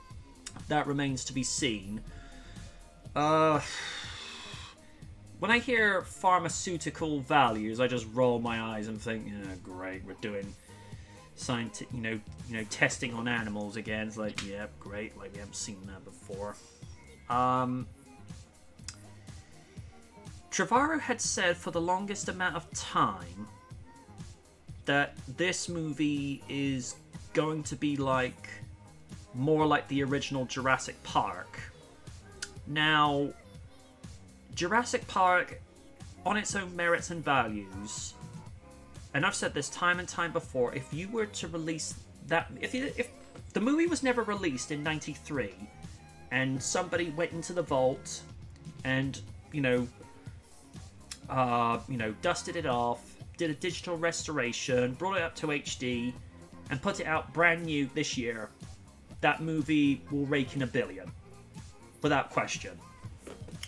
Because of the way that movie was written, they were trying to learn how to do a movie like that. But the moment you put an original one out and then you announce that you're doing a sequel, they have an idea of what's, of how some plot points will go, or what some specific tropes or routines will be used. I mean, the Back to the Future trilogy is a prime example, because when they went from part 1 to part 2, you see similar beats being repeated, but as we've come to find out through watching that trilogy over the last 36, near 37 years, you kind of expect it, because it's just part of the nature of the story.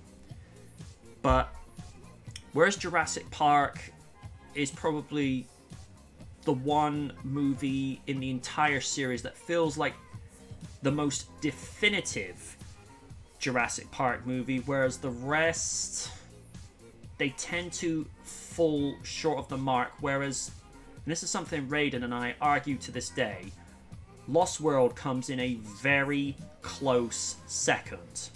It's not as good as the original, but it also tried to do its own thing, but it just falls a little short of the mark, whereas Jurassic Park 3 we all consider bottom tier production, which is what Madam President referred to when we did the commentary for the 20th anniversary review for the third movie. Jurassic World I'm mixed on. There are bits that I enjoy, but there are some bits where I feel like this is repeating tropes from the first movie, whereas Fallen Kingdom, I'm kind of 50-50 with, because they do some things with it that I like, but there are other aspects where it just takes a nosedive off the cliff, literally and figuratively, and not just that scene when the volcano explodes. So to try and make a survival horror style thriller like the first movie was,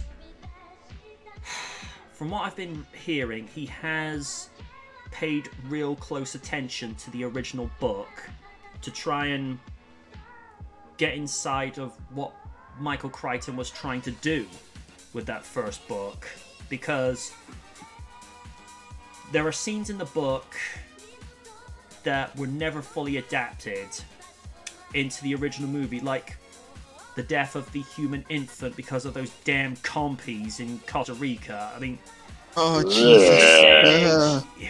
You would have to heavily water that scene down, because I've noticed since the first movie they've never put children characters in the same type of harm's way like they did with Lex and Tim from the first movie. You see little maybe glimpses or attempts to try and match that in Jurassic World and Fallen Kingdom, but it's never done into the point where the T-Rex could have killed them. So I don't know. I mean, without Jurassic World Dominion crossing that line into going to, say, rated R, and crossing into Roger Corman territory, I don't know. But Trevorrow says this is the movie he's wanted to make and have it be more like the originals, and I'd say talk is cheap, and also money talks and bullshit walks. So you've put that statement out there. June 10, in 2 months, we will find out if the proof in the pudding is in the eating. Because I've been a little bit skeptical as to how they could finish this, but I started with the original Jurassic Park, and I'll end it with Dominion, but he's literally got to back his words up now, because it's, as I said, people are 50-50 with Jurassic World. People didn't really like what they did with Fallen Kingdom, so this is the one where put up or shut up. But people did actually like the directing that J.A. Bayona did with Fallen Kingdom, because he got, you know, he got more than decent performances out of his actors. Whereas when I mentioned to Kaiju that Colin was going to be directing the third, he's like, oh, so we're going back to average. Whereas J.A. brought something fresh to the table. We're going back to, you know, like mid-tier. So, I don't know. I'm personally glad to see the likes of the original Jurassic Park trio returning, because this will be Sam Neill's first appearance in the franchise in 22 years. And once again, we find him coming back where it's the third in a trilogy. And it's, as we've stated so many times, he was one of the very few saving graces of Jurassic Park 3. Whereas, well, we know some actors weren't up to par. Tia Leone! So, I'll be interested to see what Laura Dern brings, because she's a very different actress compared to how she was in 1 and 3. Jeff Goldblum, this will be only be his 4th appearance, even though his coffee break appearance in Fallen Kingdom was at the beginning and end, but he added that necessary moral conscience, for want of a better description. So I'll be interested, like I say, to see the scientific accuracy, how the original trio are brought into this, how they fare, and what this will mean going forward, because Frank Marshall has emphatically said there will be more movies in the future, because if it makes money, they'll keep making them. But, again, to say that this is going to be like the very first movie, it's one thing to say it, it's another to actually do it. And I think I've said more than enough regarding this, so Madam President, what do you make of it all, and the fact that the Giga looks particularly intimidating?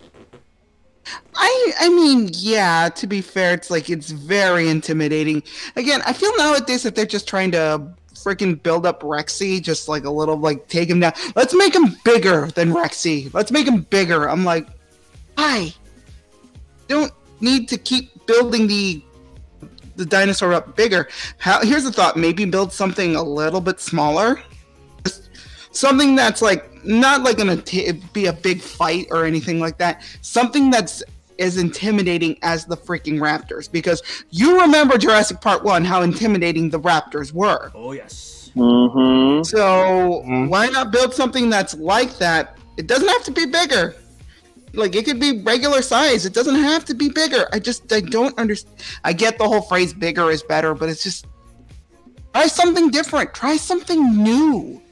Try something that's, like, never been done before. Just a thought, but I guess they won't do that. They just want to keep making them bigger, and just to the point where we do have actual fucking kaijus that are towering, like, skyscraper-sized dinosaurs. I'm like, yeah, we kind of have those. They're basic. Yeah, basically, yeah. I don't understand why. It just does. It's a cool looking dinosaur. I'm not gonna be against that. It's just, do we really need to make them bigger? Just try something a little different. And that's just me, but it does look cool. That's all I'll admit. But again, you don't have to go with the phrase "bigger is better." Also, this has just sort of come to my mind when you talk about the thrilling aspects of the first movie. What if you could take, say, the plot synopsis of Dog Soldiers, but replace werewolves with velociraptors? Ooh, that's terrifying. Exactly. Obviously, not people turning into velociraptors. Oh God! There's already a movie out there called The Velocipaster. Oh yeah, I heard about that. It looks like it's one of those. It's so bad, it's going to make Raiden laugh like Billy from Double Toasted for about 3 days straight. It's the weirdest thing is it's a guy with a curse that turns into a really bad animatronic dinosaur, but he gets told to actually fight the good fight courtesy of a prostitute, and I'm like, aha, okay then. And then I look at, it's by the asylum, never mind. That makes sense. Well, it could be worse. It could be that movie that starred Denise Richards and Paul Walker in, I can't remember what the movie's called. Annie and the T-Rex. Yes, Tammy and the T-Rex. Tammy and the T-Rex, yeah. I'm like, oh God. The only reason I know about that is because the kill count did a kill count of that movie. I'm like, oh God, this movie's a thing. Oh God. It's now a thing on Blu-ray also. Crud.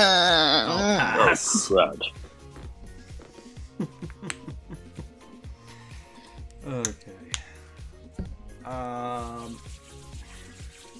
Raiden, what do you make of it? I can't lie to you. I like the whole look of the head with the big ass jaws and everything, but I don't know, man. It's just watching just both Jurassic World movies. Like, how many times are you gonna make another? I mean, I know the Gigasaurus has existed, but I don't know. It's just the Fallen Kingdom really rubbed me the wrong way, especially with the Dominus Rex. And it's just too much to bear. But I don't know. I don't know. It does look cool though. But I think it's cool. I just think I don't know what they're gonna do with them in the first place. Even though I'm half interested. Yeah, they're saying it's got many rows of teeth. How many do you need, and did you crossbreed that with a shark? Because they have rows of teeth. Nah, Lids, if they wanted something with shark teeth, they would have gone with Carcharodontosaurus. Its name literally means shark tooth lizard. And also, that's fair. And also, for whatever reason, they've always tried to go with a super dinosaur since Jurassic Park my problem. 3. Yeah. Oh God, it always starts with Jurassic Park 3. It always goes back to the Spino. At least with this one, this one's not a hybrid. Thank God. True. Because they said after Fallen Kingdom they were done with hybrids, and I was like, thank gosh for that. Because with the I-Rex, I kind of got it with the idea is like, okay, your T-Rex is your base. You have a Velociraptor mixed in with it, so it's got intelligence and able to coordinate attack patterns. But then you start hearing about cuttlefish and Amazonian tree frogs. And it's when you get to the Indoraptor where you say, oh, it's 50% Velociraptor and 50% Indominus, so it's 75% Raptor. Because they overlook things like that. If they had said we had taken, say, 50% of the I-Rex, but mixed it in with, say, an Allosaurus and a Deinonychus, and I'd say, okay. you're mixing in other decent, deadly carnivorous DNA, but to go and say it's 50 this and 50 that when the latter was already 25% Velociraptor is like, what? And let's not even talk about the Looney Tunes grin that thing sported. Oh God! I mean, I remember Kaiju's words were, "Oh, that's not right. It doesn't do that." Well, shit. I told my brother about this. Like, oh, he's making it up. He sees it's like, that thing looks horrible. I thought you were kidding. So I'm hoping we don't see any of that nonsense in there, because if we see the Giga or Rexy do something weird, like say a rock eyebrow, I'll be like, okay. No, if it's puts on a top hat and starts doing "Hello, my baby," I'll be like, okay, I'm leaving. I'm leaving now. I'll be like Mark Hamill from, Robot Chicken. Look, if you're not going to take this seriously, then I'm out. So yeah. So Stephen, thoughts? The question is, some of the other plot elements that we saw a few years ago, like Dr. Wu doing his experiments with the Triassic creatures, the Lystrosaurus. I wonder how that's going to be fitting in with the story as well. From what I remember reading, he's breeding those specifically to make pets out of them. Oh no, that's a freaking lawsuit waiting to happen. That's not going to end terribly.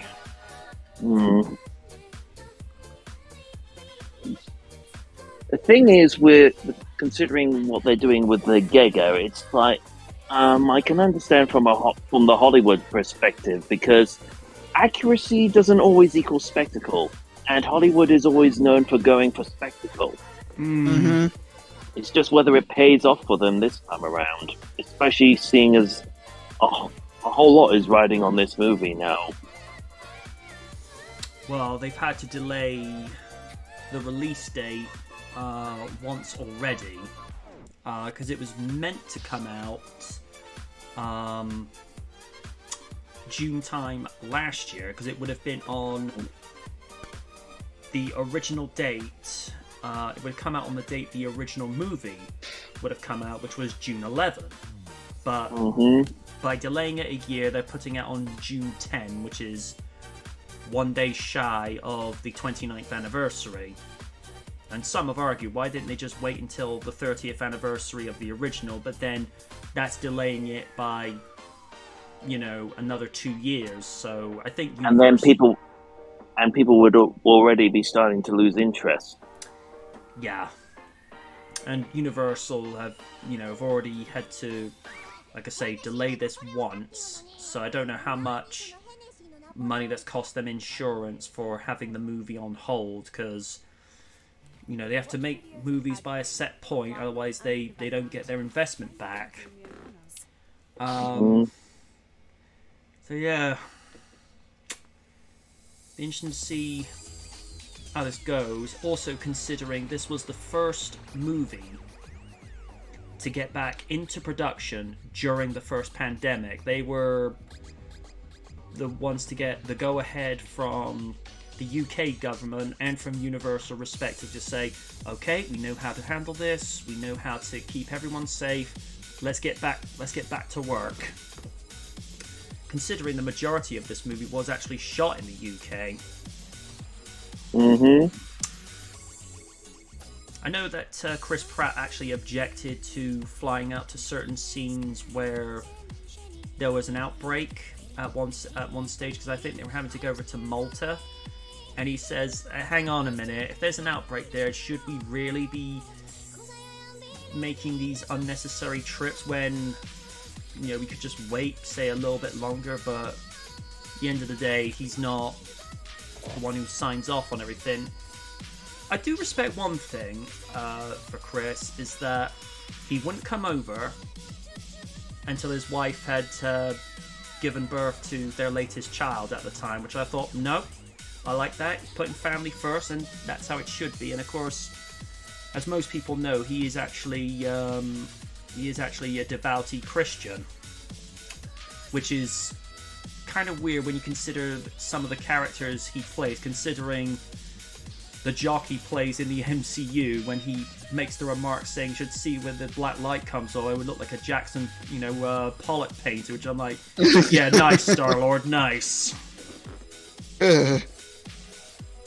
And it kind of reminds me of some of the stuff that Charlie Harper got up to on 2.5 Men, which, by the way, he's ranting about getting that series rebooted. I'm like, dude, you can't make 2.5 Men today. Not the way you originally made it. No. I mean, crying out loud, they wouldn't be able to make Friends the way they did nearly 30 years ago. Because time has moved on since then. I think there are some things that some people need to calm down about, but when you look at some dated jokes, like, for example, in some episodes of Bottom, the way that the character Richard would describe French people as a specific animal, you'd think, you can't say that today, dude. It's just no. Or there's one episode where they're going for this pub quiz, and Richard asks for absinthe, which is like a specific, like posh, sophisticated drink, and the landlord, Dick Head, I'm not making it up, that is his character name. Oh, jeez, He Louise. says, and I quote, "There's a gay pub up the road." And I'm like, you can't say that now. You Oh, can't say no. that now. But it was very early 90s. It was a different time. Yeah. I mean, if they were showing that today on, say, UK Gold, for example, here in the UK, they would probably slap a Disclaimer. Yeah, saying these have jokes from the early 90s. You might not like that. So if you don't like it, well, we put a disclaimer. Now it's on you. Because if it says, if you are the easily offended type, don't watch this, then continue to watch it, and then you're offended, then who's the bigger idiot? I rest my case. Mm-hmm. So, yeah. We'll just have to see. I know Kaiju's been sat there very, very patiently. What do you make of what they're doing with regards to the Giga, and how do you think this movie will turn out? How would you prefer this movie to turn out, and how would you not want this movie to turn out? So, what I think what they're doing here with the Giganotosaurus, which, funny enough, growing up, I always called it the Giganotosaurus because its name is supposed to mean gigantic southern lizard, so I thought gigantic Giganoto, but I guess I was wrong this whole time. Well, it all depends on where you come from. Some people say Diplodocus, some people say Diplodocus. It's just your preference, really. So, Potatosaurus, Potatosaurus. Exactly. Okay, so, but yeah, in regards to the Giganotosaurus... Sorry, there I go again, I'm too used to it. In regards to the Giganotosaurus, I find it no different than what they've been doing for the last 3 movies. They did the exact same thing, hyping up the Spinosaurus for Jurassic Park 3. They hyped up the I-Rex for Jurassic World, and they hyped up the Indoraptor for Jurassic World Fallen Kingdom. So what they're doing here is the same shit, just packaged slightly differently. Where it's like, oh, here's a new big bad dino that's going to be the big thing we're going to be hyping up so that you can buy the toys and come to see the movie so you can see it on the big screen. It's nothing new, really, nothing all that impressive in my eyes. If anything, I would have preferred, rather than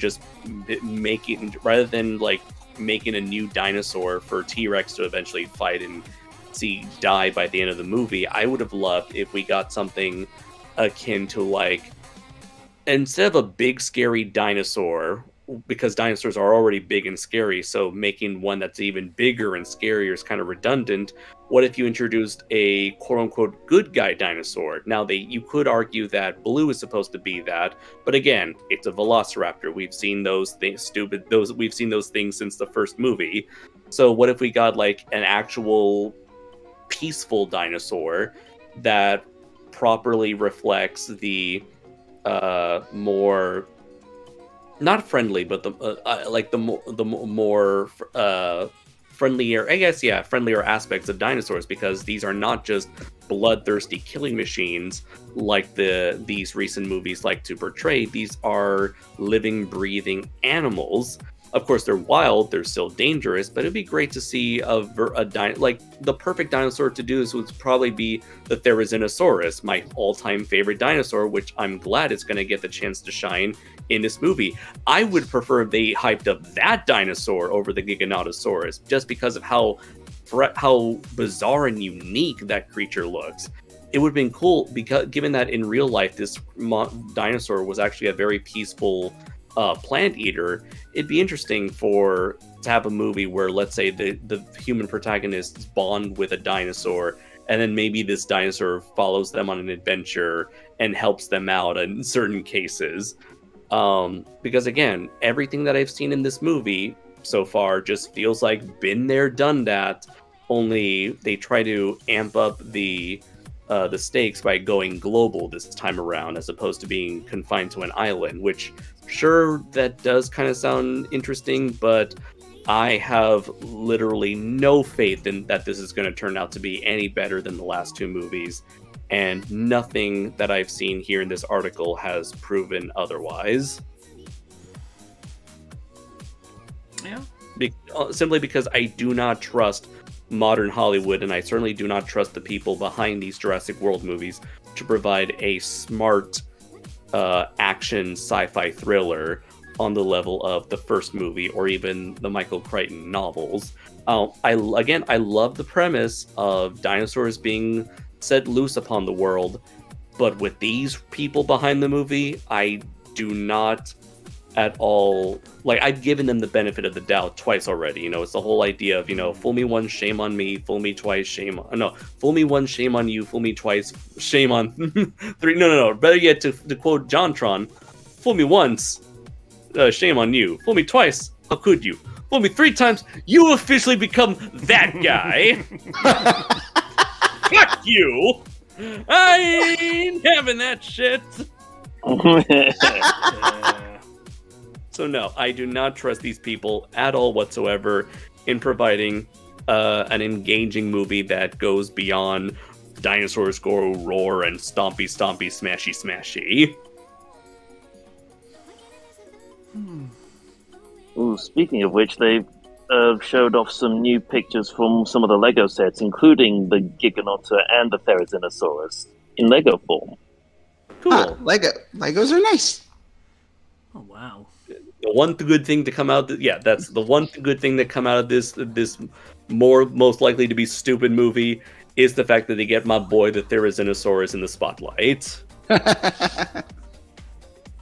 And for anyone who doesn't know the Therizinosaurus, I highly recommend this mini documentary from the Walking with Dinosaurs team called The Giant Claw. Chased by Dinosaurs, featuring Nigel Marvin. Yes, Chased by Dinosaurs was a two-part special, one focusing on the Giganotosaurus and the Argentinosaurus, and the second one being about the Therizinosaurus. I believe it was The Giant Claw and Land of Giants. Yes, that was what both specials were called. So yeah, do check out those Chased by Dinosaurs. Yeah, especially prior to going into this movie. Don't get chased by dinosaurs. That would not be good. No. What were you gonna say, MJ? I'm just looking at the scale that you've got with the Dilophosaurus that was featured in the original movie and how they actually compare up in real life. Mm-hmm. He's a big fella. Yep. and they keep screwing him over in these movies. Well, size accuracy with dinosaur sizes is not exactly the forte of the franchise. I mean, the Velociraptors are way bigger than what they should be. Very true. Yeah, they just like the name.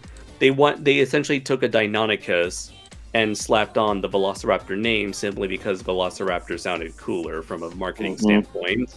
They took the coolest body with the coolest name and combined them. And they do actually admit in the background information for Velociraptors on Jurassic World Evolution that the Velociraptor genome is actually genetically engineered to be a lot larger than the original specimen that was found. So they do actually admit they're bigger than what they're supposed to be. You mean smaller? They were genetically engineered to be smaller than what was originally found. You said larger. Yeah. But I think you mean smaller. Yeah. So they do actually, like I say, they do admit that they've genetically altered it, because we know Velociraptors in the fossil record are... Oh, no. Are you referring to the Velociraptor or the Yes. Dilophosaurus? Velociraptor. Oh, okay. Because Velociraptors in the fossil record are no bigger than that of a chicken. Or turkey. Yeah, so they only put it up to the height of Deinonychus or maybe a little bit of Utah Raptor, because you have Velociraptor at the size of a chicken. The audience member is not going to be really that intimidated, but when you have something that's human height, it's like, oh, something that's super intelligent and has the pace of a cheetah with those sickle claws on the middle toe, that's going to intimidate people, you know. And as we keep coming back to how they were portrayed in the very first movie, they are not to be messed with. And I don't think they've necessarily been defanged, particularly when we went into the Jurassic World trilogy, but it felt like there was like an evolution and relationship forming between man and raptor, because obviously Owen's the first guy to actually be able to give these animals commands, more so with Blue because she's a little bit more compliant and receptive, and I'll be interested in hearing the explanation of how Blue has been able to reproduce for this third movie, because she is supposed to be the last of her kind, yet they're going to ignore the legions of velociraptors that were breeding on Isla Sorna in Jurassic Park 3, and it's theorized, mind you, by the time we jumped from Jurassic Park 3 to Fallen Kingdom, there should have been at least about 1,000 to maybe 2,000 raptors on that island, if they continued reproducing like jackrabbits. But I don't know. There's so many unanswered questions between the first and second trilogy, because where is the Tyrannosaur family? Where is the Spinosaurus? Because the Spino was supposed to show up in Fallen Kingdom as a rematch between him and the Rex, even though the Rex he took down in the third movie was not Rexy. And they said it was just like a sub-adult. So, so it's the little T-Rex from the second. Like, nope, not a Tyrannosaur. Because keep in mind, Isla Sorna is supposed to be something like 5 times larger than Isla Nublar. So, I don't know. But they said that all the animals from Site B were shipped off to Isla Nublar. And I'm like, yeah, well, where's most of the dinos from those 2 movies? It's like, I'm sorry, movie, but that's a huge gaping plot hole that you're leaving open for everyone to take it apart with. So big a brachiosaur could walk through it. Yeah. Mm-hmm. And now there's some speculation going around that the Brachiosaur that perished at the base of the volcano in Fallen Kingdom is now not the Brachiosaur that we saw in the very first movie, and that somehow she got off the island. And I'm like, the only ones who were allowed to retcon the way they did was way Fox did it for X-Men Days of Future Past, only because we wanted to forget about X-Men Last Stand and X-Men Origins Wolverine. I know Raiden doesn't have anything good to say about that one. And he's gone to sleep again. Not the first time he's done this, but to be fair, the man works hard. Yes, he does. Alright, on that note, we'll call it time for a week, because my voice is struggling to keep it together, and we've kind of gone over time, but you know what? That's okay. And I think as a rule, do you guys want Easter Sunday off? I'm okay with that. Because it's Easter Sunday in the UK next Sunday, and you know, thankfully I'm supposed to be having a night off from work because, well, you know, it's Easter Sunday. Yeah. So okay, we won't be back for next Sunday, so we won't be back until April 24. Okay, sounds good. Wow. Sounds like a plan. All right, we'll see you in 2 weeks. Until next time, I have been the Knight, saying good night from the Knight. And don't forget to check out Kaiju Noir's comic Primal Warrior Draco Azul, now available on Amazon. Oh, hey, whose job is it here to be the shill master? Sorry. Go right ahead. I do appreciate it, though. Yes, you can get Primal Warrior Draco Azul issues 1, 2, and 3 over on Amazon Kindle Comixology, as well as my novel-length anthology book, Primal Warrior Draco Azul, Full Metal Chronicles. And for all the information, all the latest information on Draco Azul and all my other projects, you can follow me on Twitter at PW_Draco Azul, on Instagram at Kaiju Noir, on YouTube at Kaiju Noir, and on Facebook under the Primal Warrior Draco Azul page. And he was also the Cyber Raiden. And also, don't forget to subscribe to Oni Rikaku on Twitch. Twitch.tv/OniRikaku. Give him lots of bits and lots of subscriptions. Yes. And cheesy poofs. Oh, no. Not cheesy poops, no. And I didn't even say a word. It's fine. But someone had to. Yep. Sweet. Good night, everybody. Good night. Take care.